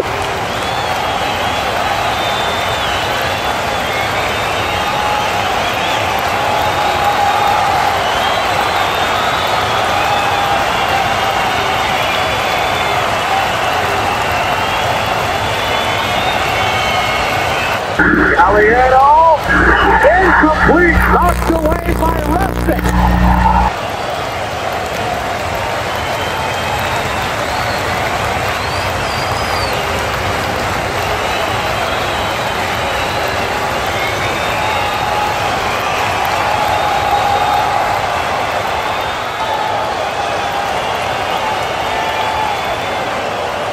This is a 5 and 11 team, ladies and gentlemen, and the party is on. You think it's not important to win even though you don't have a chance in the playoffs? Box him out. He looks back for 88, Mark Lewis. Nobody wasn't there. Now he's looking. 45 also. Johnny Haynes got his hand in there as well. Miles Davis watching it. The crestfallen nature of it, tremendously disappointing. It will be the second week in a row that a running two team was lost, did not have a touchdown pass. Dick Corey's team has really shown its will. He's a player's coach, and his players are happy. Well, Mountains too. They like him. They have reason to. They lost today. They'll go back to work tomorrow and get ready for that Jacksonville game. Breakers have scored another upset. Their third win in 4 weeks. The former quarterback under Pat Leahy in Notre Dame showed a little of the Fighting Irish within his team tonight. 23-17.